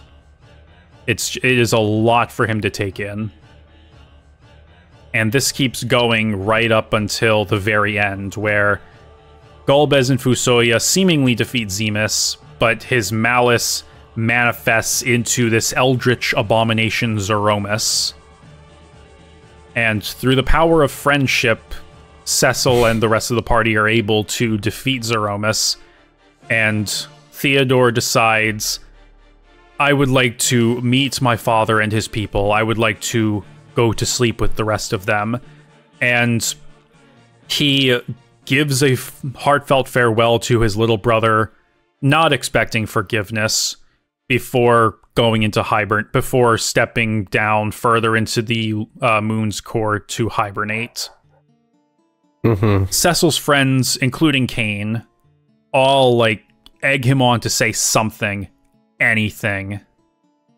And he finally steps forward and acknowledges Theodore as his brother. Yeah. To which Theodore thanks him before going to join their people. Which is really important to the main themes of the game. Atonement and forgiveness. At least atonement and forgiveness, yeah. You have to be able to forgive and understand other people as well if you are going to forgive yourself, I feel. But definitely, yeah, that the way that you put it there kind of made me rethink it a little bit there, especially with that other scene that I had never known about in the 3D version. Yeah, and it's also important to note that when it's revealed that Golbez was his brother, Cecil does think about, you know, if he had continued down the path that he was going down, would he have ended up like Golbez? Could their roles have been reversed somewhere? Yeah, and it's that, like, light versus darkness or whatever, where, again, that darkness within you is going to be easily controlled by, you know, Zeramis or whatever. So it's totally possible that he could have been the one who was mind controlled. Exactly. Cecil is a very strong character. I think that a lot of people really do not give credit where credit's due, especially considering Takashi Takeda, when he came on to produce Final Fantasy IV, he had it in mind to have the game's presentation reflect that of a feature film. Like he approached presentation from the perspective of a film editor. And while obviously you can't really go full force with that with a Super Nintendo, the effort clearly shows. Yeah, I think when I think about it, when did this game come out? Actually, the original 1991. 1991. Wow. Yes. I can't think of anything that was coming out at the time that would have a character like this, a character arc that's so like in depth. Like I don't like on a Super Nintendo game. Yeah. Right? Like, and while it wasn't the first RPG on the Super Famicom, it was the first original RPG on the Super Famicom that wasn't a port of something else. Yeah. So I'm not going to make a definitive statement and say, you know, this was like the first ever RPG that had a character that was this deep, but it might have been, you know. I think Dragon Quest IV may have beat it to the punch on that, but I haven't played it. But it's definitely one of those turning points in the genre for sure. Yeah, for sure. I could only imagine, like, if I played this at the time, how I would have felt about it, you know? Because now I play plenty of video games, and I try not to take the storytelling in these older games for granted, right? Yeah, exactly. And that's why I play them, to see how it all evolves. But I don't have the perspective as a kid who was growing up in 1991. And got to play this as one of the first JRPGs with a character this strong. Exactly. You know? And the thing is, too, is that, you know, there's plenty I skipped over. Like, I didn't even talk about Edge. And, you know, how, you know, he comes off, like, as sort of a cocky prince that, like, you know, it's like, oh, well, I'm the coolest. And then Sonic the Hedgehog. Yeah, Sonic the Hedgehog, like, a month after Sonic the Hedgehog came out. But then we go up the Tower of Babel for the first time, and we learn what happened to his parents. They were, you know, they weren't killed. They were taken prisoner by one of Golbez's, well, technically Rubicante's henchmen, Dr. Lugai, who performed horrific experiments on them and turned them into chimeric monsters. That was a really creepy part of the game, and honestly, I watched Fred play that part of the game, like the cutscene that plays after. The voice acting there was actually really, really well done too. There was a lot of emotion in Edge's screams there, and it was actually a pretty sad scene.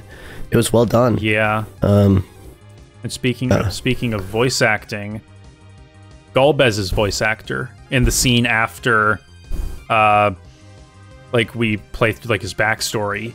Just like him, just like it's clear that what he's done weighs so heavy on him, that he's just so racked with guilt, and he's just got this resolve not just to fight against what had been manipulating him for so long, but that he has no intentions of surviving whatever comes next. That if he dies, so be it. I've done enough horrible shit that I do not deserve to continue going on in this world.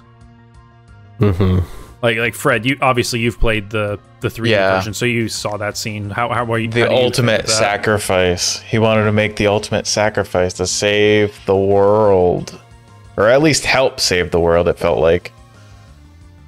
Yeah, I mean, but and the fact and the Darth Vader influence in Golbez, like his character design and such, is very apparent.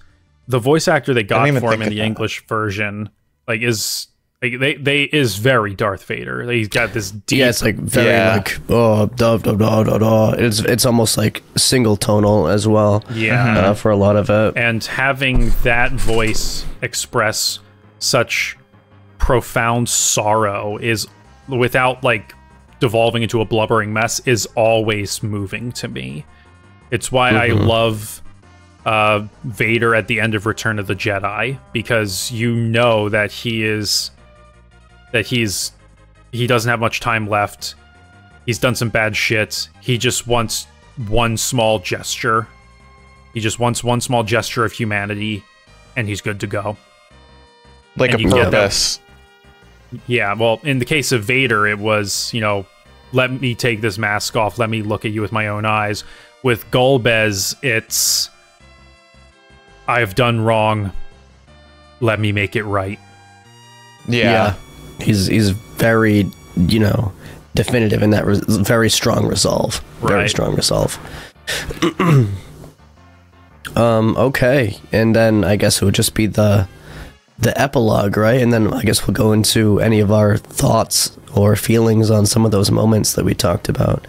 The epilogue was one of the sweetest moments in the story, I feel, especially watching the cutscene in 3D. My favorite part. Seeing the wedding between Cecil and Rosa, and seeing all the characters come back and stuff. It was super nice. It was a happy ending that they deserved, and even then, it's still bittersweet in a sense because, the Red Moon goes off into the cosmos. It's implied that Theodore sent a telepathic message to Cecil saying goodbye. Kane has not returned to Baron. He is out. He is up on Mount Ordeals. He wants to bolster his resolve to, be the best version of himself that he can be, so he can never be taken advantage of again. Yang has become the king of Fabul. Edge and Edward are rebuilding their kingdoms. Yeah. And Rydia, Rydia's just hanging out down in the the realm of the Eidolons. The realm. Yeah. Which is where Leviathan took her. Because Leviathan is not just an Eidolon, but the king of Eidolons, and figured that she was in danger. So that's why he broke the ship and took her away from everyone else to protect her, which led to some time dilation. So when she comes back around the midpoint of the story, she is a fully grown woman. Yes. Rydia is actually one of my favorite characters in this game too. Same. Just seeing her return, it was such a great moment in the story. Yeah. I really enjoyed that. I just think her personality is super cute. Yeah. And the way she interacts with the other characters. Yeah, but the fact that I've had to go back we've had to go back and bring up things that have been glossed over tells you that that there's a lot of little things in this story that are almost ancillary to the core story of Cecil. Yeah. And that it doesn't bring the game down, but it does tell you that these games are getting more multifaceted. They're getting more complicated at this point. Yep, totally. In another way, well, not just Kane becoming the best version of himself, but obviously that also goes into the themes of atonement, right? Right. And forgiving yourself. And he's doing it on Mount Ordeals. I think he wants to also maybe become a paladin or something else, or, just not use the power of darkness in the same way. Another big theme at the end of the game that they talk about, well, actually, I'll save this one for the very end. I want to go into our favorite moments and stuff first. One moment that was glossed over actually had to do with Edward, and it was during that dark elf fight, I believe. Yeah, with the whisper. Yeah. During his travels as a musician, you know, he never really, to my knowledge, said that he was a, you know, prince or whatever. He was just kind of following his own passions. Yeah. And happened to learn a song that is not very nice to elves or whatever. Just something in myth that he learned, and it just shows that even though he wasn't very strong in battle, that he was still a very useful person, and he got that way by following his own passions, and he was still able, in spite of his like lack of courageousness and battle prowess, be helpful to everyone. And I really liked that moment, because not everyone is going to be super helpful on the battlefield or in the direct line of fire, but with their own skills that they've gathered throughout their lives, it still shows that in spite of all of that, he didn't have like a huge personality change or anything. He just tried his best, and it helped, and I really like that. And I guess maybe as a musician myself, as someone who tries to like change the lives of others through my own work or my music and stuff like that, that was something that meant a lot to me personally. I liked that moment. It was cool. Right, and there are a lot of really solid moments of showing who these characters are outside of battle. You know, like Young diving into the ocean to save Rydia, or staying behind to destroy the cannons in the Tower of Babel. And yeah, while it feels like everyone gets a chance to sacrifice themselves, and it's revealed, hey, I'm okay, except for Tella, a commenter on my video brought up that it's, you know, kind of a thematic point where the nature of their sacrifice kind of reflects whether or not they'll come back. You know, if it's a selfless sacrifice, their reward is to continue living, whereas if it's a selfish sacrifice, well, that's it, you're done, game over, bye Tella. Yeah, that's true. Actually, I didn't think about that. There are also so many fake, well, it feels like it goes overboard, yeah, with like the fake deaths to me. It definitely does. It feels like they couldn't really write an organic way for people to cycle in and out of the party, so they went with the sacrifice, but it's like, oh, we don't want this to be too dark. But I mean, that they would change that tune soon enough. They also kind of made fun of it with Sid at the point where, like, because it happened so much up until that point. Remember that time he was in bed and he was just like overworked? Yeah. And it happened like twice, and then it's just like it's silent, and then it's him sleeping or something. Yeah. I'm like, I actually thought he died. And I was like, no, they're just making fun of themselves at this point with the fake deaths. Yeah, I could feel like that. Right, hold on. Yeah. Keep recording. I really need to use the bathroom. I will be right back. Okay. Sure. I'll use the bathroom as well. Okay. I'll be right back.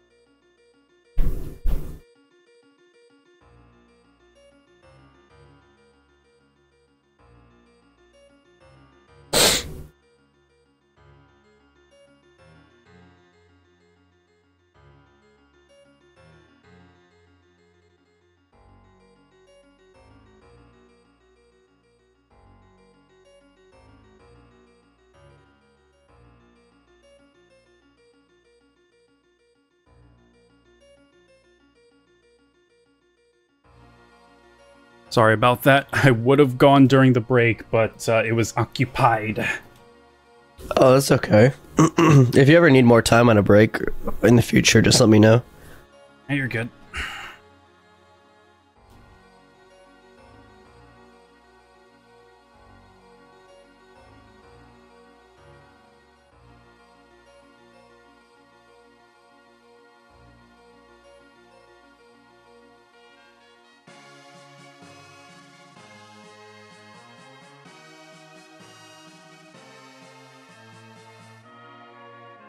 Sorry, Sammy, because I'm not in like a room or anything. I just had Sammy order food. Oh, or okay. I'm using the wrong headphones. Yeah, Sammy's ordering food. So. All right, cool. Let's get back to it. What are we talking about? Final Fantasy or something? No, I think it's Golbez. Okay. Yeah, we were just talking about the characters dying and coming back.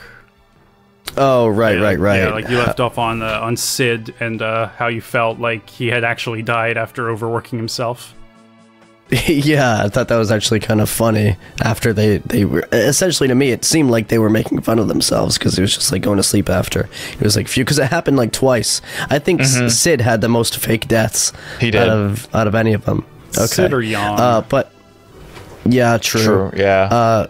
Friedrich, because I haven't heard much from you on this entire story segment. Yeah. I want you to talk about your feelings on the story, your favorite moments, how you felt going through it. Well, so I guess we don't have to clap because we weren't we never stopped yeah, we didn't stop recording. That's fine. Okay, so you can So go for on. my favorite parts of this game, I definitely thought I have pretty basic opinions. I feel like my favorite overall thing that happened was the wedding at the end, and I feel like that's most people that played the 3D version's favorite part. It's very charming. It's cool to see all the characters back together. I really liked the redemption arc of Cecil finally becoming a paladin and then atoning for his sins by, you know, fighting the powers of darkness. And I thought, I thought Rydia was very charming. I really liked Rosa. Palom and how do you say it? Palom and Porum. Palom and Porum. Those two were my two favorite characters. I thought they were very charming. Yeah, I really liked them. Most people find them to be really annoying. I mean, they were kind of OP, to be honest. So maybe that's why I liked them so much. I thought they were very good. Cecil obviously was awesome. The what was it, like the 4 elemental people, the fiends, yeah. I thought those are really cool aspects to the game. I liked those fights for the most part until you had to fight them all 4 at the same time. I thought that was terrible. I had a hard time with that as well. Yeah, I remember. I don't know. I'm glad it's over at this point. Yeah, only because you played the 3D version. Yeah, I do regret it a little bit, but after I started it, I didn't want to finish. I didn't want to finish the other version. Yeah, Rubicante was actually one of my. I really liked Rubicante. Really? I don't know what it was. It's just him like being one of the fiends, but he has a good side. He was like, "I'll heal you. I like battle." After seeing what Dr. Lu guy did, he's just like, "Oh my god. Oh, I didn't want this at all. I'm sorry. Oh god." Yeah. Of the 4 fiends, he had the most personality, but he also had the most screen time to allow that personality to come out. Yeah. Yeah, totally. Scarmillion, whatever his name is, had like probably Yeah, he probably had the second most screen time, but Rubicante, I really liked him. It didn't seem like he was too... I mean, he was still after the wrong thing, but he didn't seem like too bad of a guy, honestly. Yeah, I don't know. I think, like, the best comparison you can make is to, like, Perfect Cell from Dragon Ball Z. Yeah, that's true. Like, clearly evil, but also, like, you know, he does have some semblance of, like, not a conscience, but... redeeming qualities. Yeah, he has some decorum. Yeah. Okay. Yeah, totally. So I liked him. I liked the twins as well. I thought that like they were really developed. Honestly, they were more developed than I thought they were going to be. I liked their sacrifice. I liked how they were kind of influenced by Cecil a bit, almost looking at him like an older brother. I believe they say that in the text as well. Is like before they die, they're like, you know, we look at you like an older brother or something. And all they know of you is they saw your redemption. Even if Cecil didn't see it at the time, they see it in you. They were there to spy on you to see if you were right for your redemption anyway. And they see you taking action against all of this evil, and it kind of feels like they were so in sync too when they made the sacrifice. Actually, pretty much with everything, which goes into the gameplay to the story as well. With one being a black mage, one being a white mage. I think their color schemes are like similar, but maybe inverted. I think they're inverted. Something. You have twin cast as well. Like they're very, even if they're person, like they're just yin and yang. They fit each other like that. Yeah. And I don't know. I really liked them. My favorite characters, probably Cecil, Rydia. Golbez. And I mean, yeah, maybe if I had the 3D version, I would like him a little bit more. I thought he was pretty redeemable. It's definitely worth watching that stuff on YouTube at least, because like gameplay wise, it's basically just walking around and just having stuff play out and just like reading dialogue. But no, that little bit apparently was supposed to be in the original game, I think. Okay. I can't remember, but no, it was added in the 3D remake because Tokita saw the opportunity. Because he came on to direct the 3D remake after producing the original, which, hey, awesome. Yeah. But yeah, like that, I don't feel it's entirely necessary to have the flashback for Golbez, but it does do a lot for his character. I think it adds enough. I feel like it would have made me... Yeah, I think it would have made me appreciate him that much more. I also like Rosa, but I feel like Rosa, like, unless she was talking to Cecil about like what was going on with him, I felt like there wasn't too much going on with her. It kind of felt like she was always like perfect, you know what I mean? Yeah, around for the ride. So I wish that there was something like she had a little bit more of an arc that I could grip onto. I just like her as a person, especially how she acted towards Cecil and really helped him see who he is, you know. That was nice. I agree. I really love Rydia, Cecil, and Kane. Kane is a very interesting character. And, you know, like I said, a lot of people kind of reduce him down to, oh, he's just the token evil teammate. He's not evil. He's not evil at all. He doesn't he's have controlled. any ill intent. Yeah, he doesn't. Yeah, he's just being manipulated. Like, his mind is not his own. Like, his intentions are pure. Like, even, you know, like, yeah, like, he harbored affections for Rosa, but, like, mind control could happen to anyone. Yeah, like, mind control. It's just feelings. Exactly. Mind control aside, you know, he never was like, I will take her for myself. He's just like, you know, I love her, but I also love Cecil as a brother. You know, it is what it is. Yeah. And the GBA and PSP versions play a bit more on that in the final bonus dungeon in little Kane scenario that you can go into in there, where there's like a murder mystery where Kane is being basically set up, and he has to it ultimately leads to like all right, it's me, Dark Bahamut, acting as like a reflection of Kane's inner darkness. Kane, will you embrace me and kill Cecil and take your prize? You'll get Rosa. It's not actually Cecil that he would slay, but it's just like it's in his subconscious. But like, it's not a moment where the story is written, where Kane will do a thing. It's a situation where the player chooses whether to embrace that darkness or fight against it.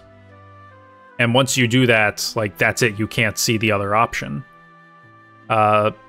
So it's really interesting. And then when you make your choice, when you see the resolution to that, you exit the chamber where it all takes place, where for Kane, it took place over the course of a week.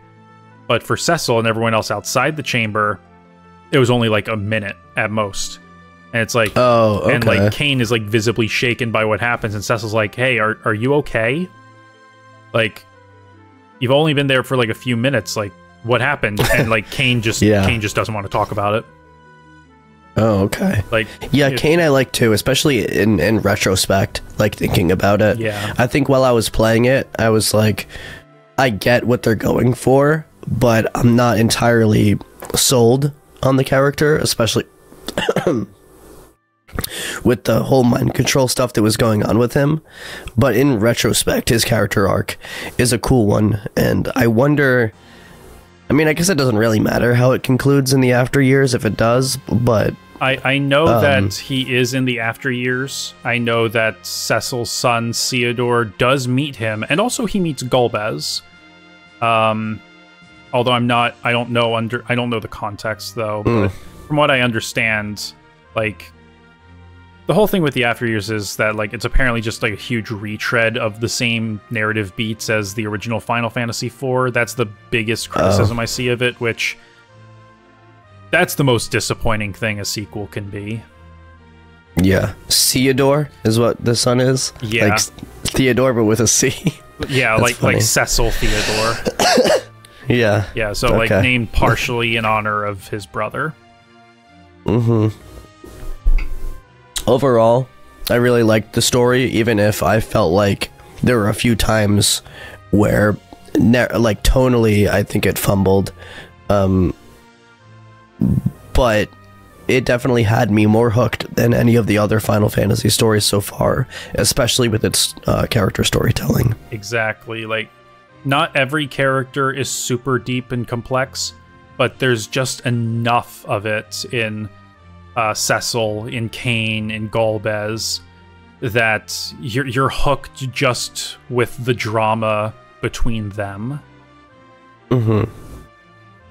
I wish I was more emotionally invested and not just furious at the game, because I feel like that ruined my personal experience. I was just so mad at the game that part of me, it was like in one ear and out the other. Like, some of the story parts are just completely gone from my memory. Like, it really it did detract for me just because of the frustration that I had to deal with. Yeah, there's something to be said about, like, if you're having that difficult of a time, especially with certain boss fights or before or after big plot points happen, the pacing is completely thrown off for you. True. Yeah. As well, which is, and that does matter in storytelling. With your experience with FF4, Fred, I am insatiably curious how you would take to Final Fantasy V, because we'll see. Because Final Fantasy IV, whereas that game, the random encounters and the bosses are constructed with the developers knowing exactly what tools you have, Final Fantasy V has a job system. It's an expanded version of 3's where you can kind of mix and match abilities and such. So you have a lot more tools, and as such, they leave things a lot more open-ended. And it's been described as one of the more difficult games in the series. Truthfully, it's not that hard. It's just that it leaves a lot of room open for you to experiment and figure out your own play style. Like, to give you an idea of how open-ended it is, but how like workable it is, there is a charity event every year called the 4-Job Fiesta, where you are assigned 4 random jobs, and you can only use those 4 jobs throughout the whole game. And no matter what jobs you get, you can beat the game. People have beaten the game with the most obtuse, seemingly useless jobs. Like it is. Do people try to beat it with the worst setup possible? Is like that what you mean? Not exactly, but like not useless, but unorthodox. Okay. Yeah, like there is no invalid job combination in Final Fantasy V. Really? Yeah. Okay. Not to mention, you now understand the mechanics of ATB, what all items do, what back row, front row does, the flow of the battle. You understand the language of the game now. So you're also going into it with that, because you got a lot better at the battle system and everything as you went in Final Fantasy IV. I would say right around where you fight the 4 fiends is where I started to really understand the ATB and a lot of the other battle mechanics. I would say right around there I started to get the hang of it. There was also that boss that I remember I was like talking you through as well, to try to like be like, no, forget about this character, go to this character. You don't always have to use them and stuff like that. I feel like sometimes guiding through fights can help you understand your options in the battle system. Yeah, you definitely helped out with that a lot. Yeah, I mean, all of them, if I was struggling super badly, you wouldn't tell me exactly what to do, but a lot of the times you'd hint towards a solution that I could try. Because, I mean, words, when you're saying words on a stream, you can only get the context so much. Like, I do have to kind of figure it out on my own, but you give me like the clues that definitely help me in those kind of situations. So now going into like, well, I know Final Fantasy VII is next. That one, Final Fantasy VII it's an easy game. It's an easy game. Yeah, Final Fantasy VII. Especially if you play the modern versions where you can just like fast forward and stuff like that and turn off encounters. Yep. But going into Final Fantasy V, after playing Final Fantasy IV and Final Fantasy VII under your belt, you're gonna have a good time, I think. Okay. I personally do believe so. Is there a pixel remaster? You'll have all those mechanics. Yeah. Yes. Okay. The pixel remasters are available for 1 through 6. Those are the games that got pixel remasters. Nice. And the pixel remaster of 5 is like it's pretty solid. Okay. Cool. I'm super excited to play it because I loved the job system of 3. Yeah. You are going to love 5's job system. If you loved mixing and matching in 3, but hated how it would like funnel you into like certain jobs at certain points, you are going to love 5's freedom. Especially because like in 3 you don't get all the jobs until near the very end. In 5 you have all of them like only like a third of the way through. You have all of them. Oh, perfect. That's cool then. That's exciting. Okay. Awesome. So the only other thing I had to touch on in the story before just going on to some of the bonus topics in closing was like the theme of darkness versus light. And I felt like this was touched on a little bit, not only with Cecil's like changing of the job, but also at the end when they kind of talk about you know, Zemus was like, there's always going to be evil, or my will always live on, or whatever. Right. And I think it's Fusoya who says there's always going to be evil within men's hearts, and you kind of have to like live with that, right? Yeah. Which is very true here in real life, right? Every single one of us has like a darkness inside of us, or our shadow, right, that we try to suppress. We repress those thoughts, but if we do not like accept and take hold of them and take control of them, or tackle those darker thoughts, then they will control us in the same way that Zemus did the people that he controlled during his lifetime, right? I think that's super important, Right. to take home. Yeah.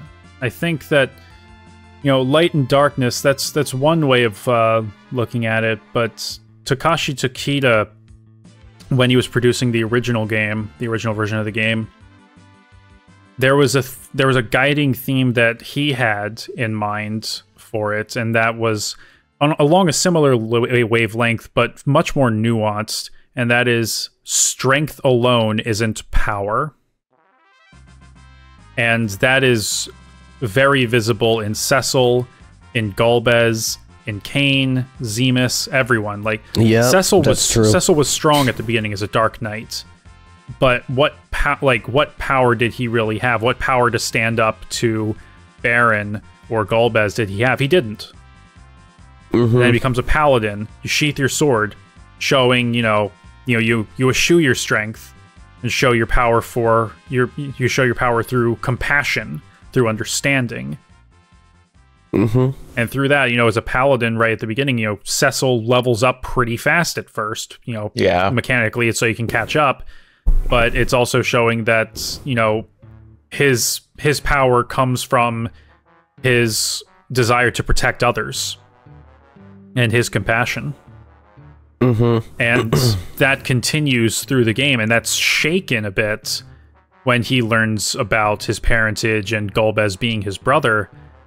But, he ultimately has the resolve to accept that, yes, Golbez is a dark reflection of me. I could have been in his position, and I'm not a totally good person. I have done bad things, and I'm still capable of bad things, but, I can overcome that. And if he can overcome his darkness controlling him, then I can keep going down this path of light. Yeah, totally. Do you have anything to add on that theme, Fred? I mean, I kind of interpreted it a little bit differently because I didn't know exactly how you wanted to talk about it. I interpreted it more that's fine. I'm interested to hear. More as how the darkness in people's hearts kind of turned into light. Like people saw the light at the end of the tunnel and then followed it. And I feel like Cecil, and then Kain for a little bit, and then you kind of get backstabbed by Kain. But that's not from a lack of trying. And then Golbez, Golbez redeeming himself at the end. Like, he saw the light at the end of the tunnel. He wanted to, atone for his sins. He wanted to make everything right again. And I thought that's kind of how you had interpreted it in the dark versus light. So I feel like they all kind of go into each other, right? Even if you see it as the light at the end of the tunnel. Yeah. I think we're all kind of saying similar things, right? Yeah. So, yeah, cool. All right. So, let's talk about our favorite music. I think we already touched on it a little bit with the theme of love for me. Another standout track is the one that starts it. I don't know if it's the theme of Baron or the Red Baron theme. Oh, the Red Wings theme. I couldn't remember the Red Wings theme. What the name of that was. Such a strong song. Honestly, I love that. Yeah. It sets a mood, and I love every time I hear it. I tried to find the track names, but a lot of the names I just couldn't find. So I don't know if the names that I have written down correlate with the correct track. I think they might, but I'm not entirely sure. I have Welcome to Our Town. I don't know if that's the name of a track. It's the one that when you go into town. Yeah, that is, yeah. I know what you're talking about. I also like the track that they had made for Fable. I thought that was really strong. And I really liked Fabul? Yeah, Fabul. Sorry, Fable. Fabul. Yeah, that's a very strong track, strong. It's very much reflective of the Chinese aesthetic that it's going for. Yeah. Oh yeah, I remember that one. I thought that was a very strong track. I thought it was very impactful. I thought the battle tracks were also very good. Yeah, absolutely. A lot of stress Yeah, every added. time they come up, every single Final Fantasy game I play, the battle themes they always hit. Yeah. Every time it comes on, I'm like singing the melody to it. I remember even you hating your experience fighting the bosses. You're still like Humming it. like you start singing. Yeah, still humming the battle The boss theme. track in Final Fantasy IV is so great. Yeah. I liked even like the random encounter music was still catchy. Yeah. Yeah, totally. Yeah. Uematsu. The thing is, with the first 6 or so Final Fantasies, they always start with that same bass line, and yet they all take on a life of their own, and it's they're all great. They're all great in their own ways. I especially I lost it. That's All okay. good, all good. Yeah. I do agree though. It's always nice to I can listen to any Final Fantasy song and I know who composed it almost. Like especially with Uematsu, not only in the battle themes, but also in the town and character themes. Just the way that he structures melodies, I'm like, oh, this sounds a lot like Tifa's theme, or like you can hear a lot of the melodic structure that's almost reused. It's like a lot of his style that never feels old. Each song still feels like it has its own identity, despite those melodic similarities. Yeah. And I think that's important. A major example of that is Aerith's theme. It's so similar to Celeste's theme from Final Fantasy VI, but more like, it's almost along the same melodic track, but just with a few notes removed to give it its own identity, so that it's instead of melancholic, it becomes serene. And I mean, you already know Aerith's theme, but have you played Final Fantasy VI, Juice? I have not played 6 yet. I may have heard the theme in passing because I've heard a lot of music from Final Fantasy VI, but I can't think of it off the top of my head because it doesn't have that emotional connection yet. You are in for a treat. Yeah, I'm really excited to get there for sure. My video on it is 5 hours long, so I can't watch this until after I play the game. Oh, did you? Because I was just like looking through retrospectives. I saw one that was like 5 hours long. I wonder if it was yours. It might have been. It just went up. Probably was. It just went up this week. Okay. Yeah, it was today, so maybe it was 5 hours. Yeah. That's wild. A lot to say. Yeah, that's a lot to say. Yeah, I'm excited to get around to that one. Other than the theme of love and the battle themes and some of the town themes that I can't think of many off the top of my head. The dungeon theme. Yeah, it's just like there's this mysticism to it, but also there's just this danger underpinning it. It's like, yeah, this is something wondrous, but also like watch your step, because the darkness in here, it goes on forever. You don't want to get lost in it. That's a good point. Yeah. Yeah, I'm literally just like, I have the soundtrack open and another on one of my monitors right now, nice. just kind of like clicking through just to check the Rydia's theme. How could I forget Rydia's theme too? Oh my goodness! Oh my gosh! How did I forget that one such a good one. And having it play again, like when she comes back and stuff. I believe it plays when she comes back, as opposed to like when you first meet her and you're first making that connection with her. That was like, oh, nice. Yeah. I'm glad they brought back that motif. Yeah, it's very small. It's a very intimate theme. Yeah. For the first, I think it's reasonable to say that Rydia is the first ally, the first permanent ally that Cecil gained in his fight against Baron, because Rosa probably would have said yes, absolutely, like without skipping a beat, and Kain said, yes, I will help you, but then they were separated and Kain was mind controlled. Rydia was there, like, and Cecil had to like work to gain her trust. And I like that. And then once that trust was gained, like, her trust in him never wavered. Totally. Fred, I'm surprised you didn't bring up Edge when we were talking about favorite characters.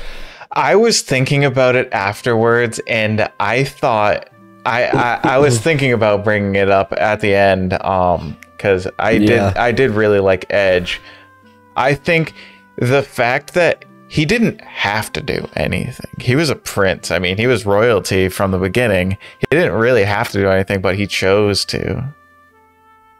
He was so sick. Yeah, well, and then also he had a stronger resolve. Yeah. When he saw what his parent, what happened to his parents and stuff. He just kind of had that attitude that he really wanted to. He didn't want to have the prince's responsibilities. Yeah. He didn't want that role that he was born into. He was like, no, I'm not like this. I'm against the grain. I want to go out there. Yeah, I'm all action. And even in the epilogue, he's not really all that enthused with having to rebuild his kingdom. Yeah. He just wants he just wants to simp for Rydia.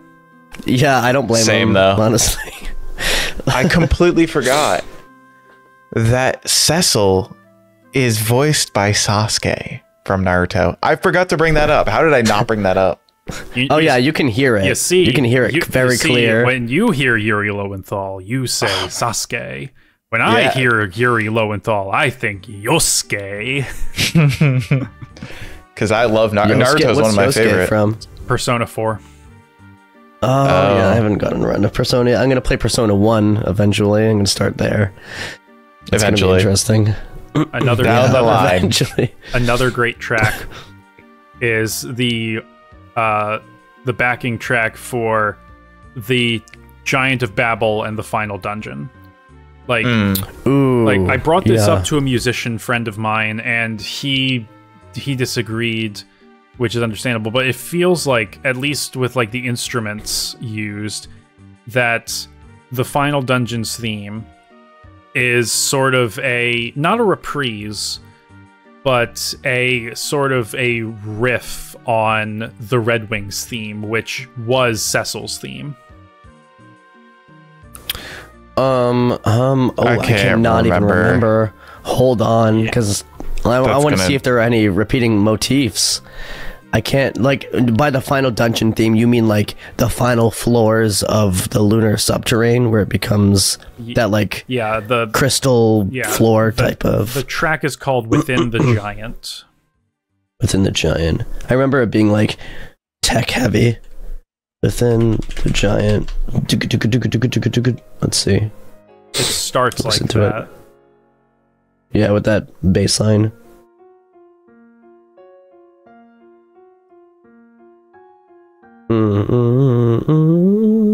It's the brass section that really gets me thinking of that. Like as it builds up. Yeah. And then what was Red Wing theme? The Red Wing theme.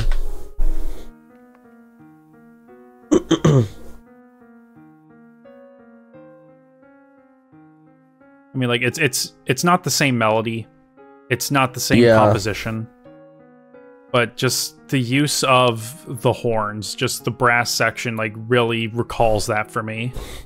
Yeah, it's definitely similar. I can see why it would remind you of that. I would have to listen to it more closely before like making a decision on whether I think it was calling for that. But if it makes you feel that, especially in those last moments, I feel like that's more important. Yeah. I would have liked to make that connection, honestly. I would have loved to. Yeah, I'm not because I'm not a musician like you, but I do try to listen to music. Like I love leitmotif. Like I love Halo, for example, and like listening to Marty O'Donnell and Michael Salvatore's work on the Halo series, and even like Neil Davidge and Cosmo Ginocchi and everyone who worked on Halo Infinite. There's a lot of recurring motifs and great use of leitmotif, especially throughout the series, particularly in that original trilogy, between 1 and 3 especially. So, you know, like I recommend like watching interviews with Marty O'Donnell, because he really dives into his sort of ethos on that, and what what he refers to as emotional equity. Okay, yeah, I'll definitely look into that. The only thing I know currently about the Halo soundtrack, because I haven't played them, is that Misha Mansour from Periphery, which is one of my favorite bands, worked on one of the recent Halo tracks, I believe. That's literally all I know. Did he really? That's sick. It was almost certainly man, Infinite, because like Infinite had like 3 or 4 composers, and I know it was Neil Davidge and Cosmo Ginocchi, who previously had worked on Metal Gear on 4, and then 5 was just Cosmo Ginocchi. Okay. Yeah. I think it must have been just like guests and stuff. Actually, they also had a song called "Thanks Nobuo" as their final song on their most recent album. So they're all nerds. But okay. Is the game worth playing today? Should I start this? You can start it. You can start it. Okay. I think it depends on what you want in a game, in an RPG. If you want a good story, if you want something that can emotionally engage, you want, but also something that isn't complicated, then yes, I think that it is worth playing today. As for which version, that also kind of depends, because like most of them are interchangeable. If you want a challenge, then the 3D version.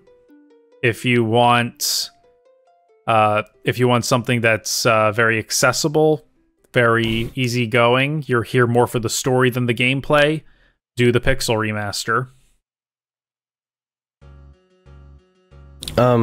For me, I would say it's worth playing, but of course, it depends on what your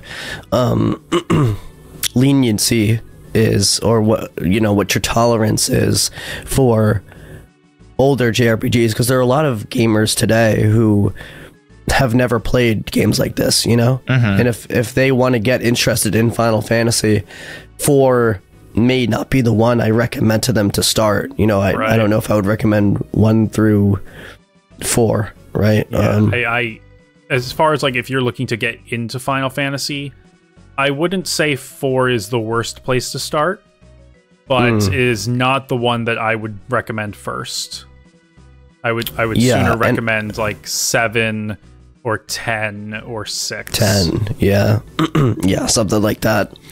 But for someone like me, I guess, who wants to experience all sorts of games from all sorts of different genres, and I mean, I love JRPGs, so, my favorite genre of game, I would say totally, but unless you have like experience in the genre, I would definitely recommend playing the Pixel remaster first. I think it's just good for modern gamers, because at their leisure they get to experience these things on their own terms, with all of the quality of life updates that they have, along with the game just being faster and snappier than the other versions, being able to run around faster, having more space on the map for you to see all the hidden paths. Exploration seems to be more incentivized. Experiencing the ATB battle system for the first time and wanting to see how it developed from there. Like, there are so many reasons to play the game, along with what you added with story and the characters, that I would say absolutely. I can't see a reason why not to play Final Fantasy IV. But I mean, I guess if you're just not into JRPGs, that's a fair point. Whatever. Yeah, if you're not into JRPGs and you aren't really looking to get into them, then maybe look elsewhere. Maybe Chrono Trigger might be more your speed. But like if you already have familiarity with JRPGs, but you haven't played Final Fantasy IV, it is worth the play. It may not blow your mind. It may not move you to tears or anything, but it's still something that's worth playing for more than just historical significance. Yeah, I would agree with that. How about you, Fred? Okay, so I do have a extremely different view of this game because it's the only traditional JRPG I've played. I didn't play the 2D remaster, so the quality of life things that added, I'm sure would have been nice for me as a beginner, but I hate to say this, but I personally don't think this is the game for anybody's first JRPG, especially the 3D. I would probably suggest, if you guys said 7 was like a easier, you know, beginner oriented game, I would say that might be the place to get started with this. But and it was for millions. Yeah, it would have. 7 was the breakout. If it was up to me, I wouldn't touch another one. That's just how it made me feel. But the fact that we're playing them for podcasts adds that sense of me wanting to, you know, explore these worlds. So that is a good, you know, motivator for me to continue with these. But I can't say it was the best experience for me because of just, I mean, I thought it was difficult. I thought it was really hard. And I know I don't have the most tolerance for difficulty. I get frustrated pretty easily against bosses, but I'm sure I'm not the worst one out there. Yeah. Okay, and one thing I will say is, if this is going to be your first JRPG, probably, and something I should have sent to you, was that at least the original Final Fantasy IV player's guide that explains all of the mechanics to you so that you're not so lost in battle, which, you know, really tripped up Fred on his first traditional JRPG playthrough with how complex a lot of this stuff can be. You know, there's so many different status ailments, what spells cure what, different levels of spells, when to use this, how come there are items that use the same things as the spells, and keeping track of it's just a lot of stuff that I feel like you would want a little guide for it, right? Do you remember when I was, remember Endgame when you were like, why are you using Cura and not Curaga? I didn't even think of doing that. I thought I was just wasting MP. I was like, oh, I'm not going to use this because I only have a finite amount. Single target. You would never single target heal. You didn't know that it like cut the power of the magic spell. I had no clue. Yeah. And it's stuff like that like, if you don't know that stuff, how are you going to like get through a lot of these harder battles? And to think, some of these people are not going to be streaming it, and people are not going to be giving them hints. So you got to think about it also in that way. They have if there's no guidance and this is your first experience, it's going to be an extremely frustrating experience. Yeah. Yeah, I mean, now you have like the basic flow of it down. You've got the terminology and the general idea of how these games work in your head. Every Final Fantasy is different. So like Final Fantasy IV is like easily the most vanilla game in the series. Really? So, like, yeah, where it's like your characters learn spells by leveling up, and all of their abilities are intrinsic. When you move on to 7, nobody has intrinsic abilities. You give them their abilities through the stuff that you equip to them.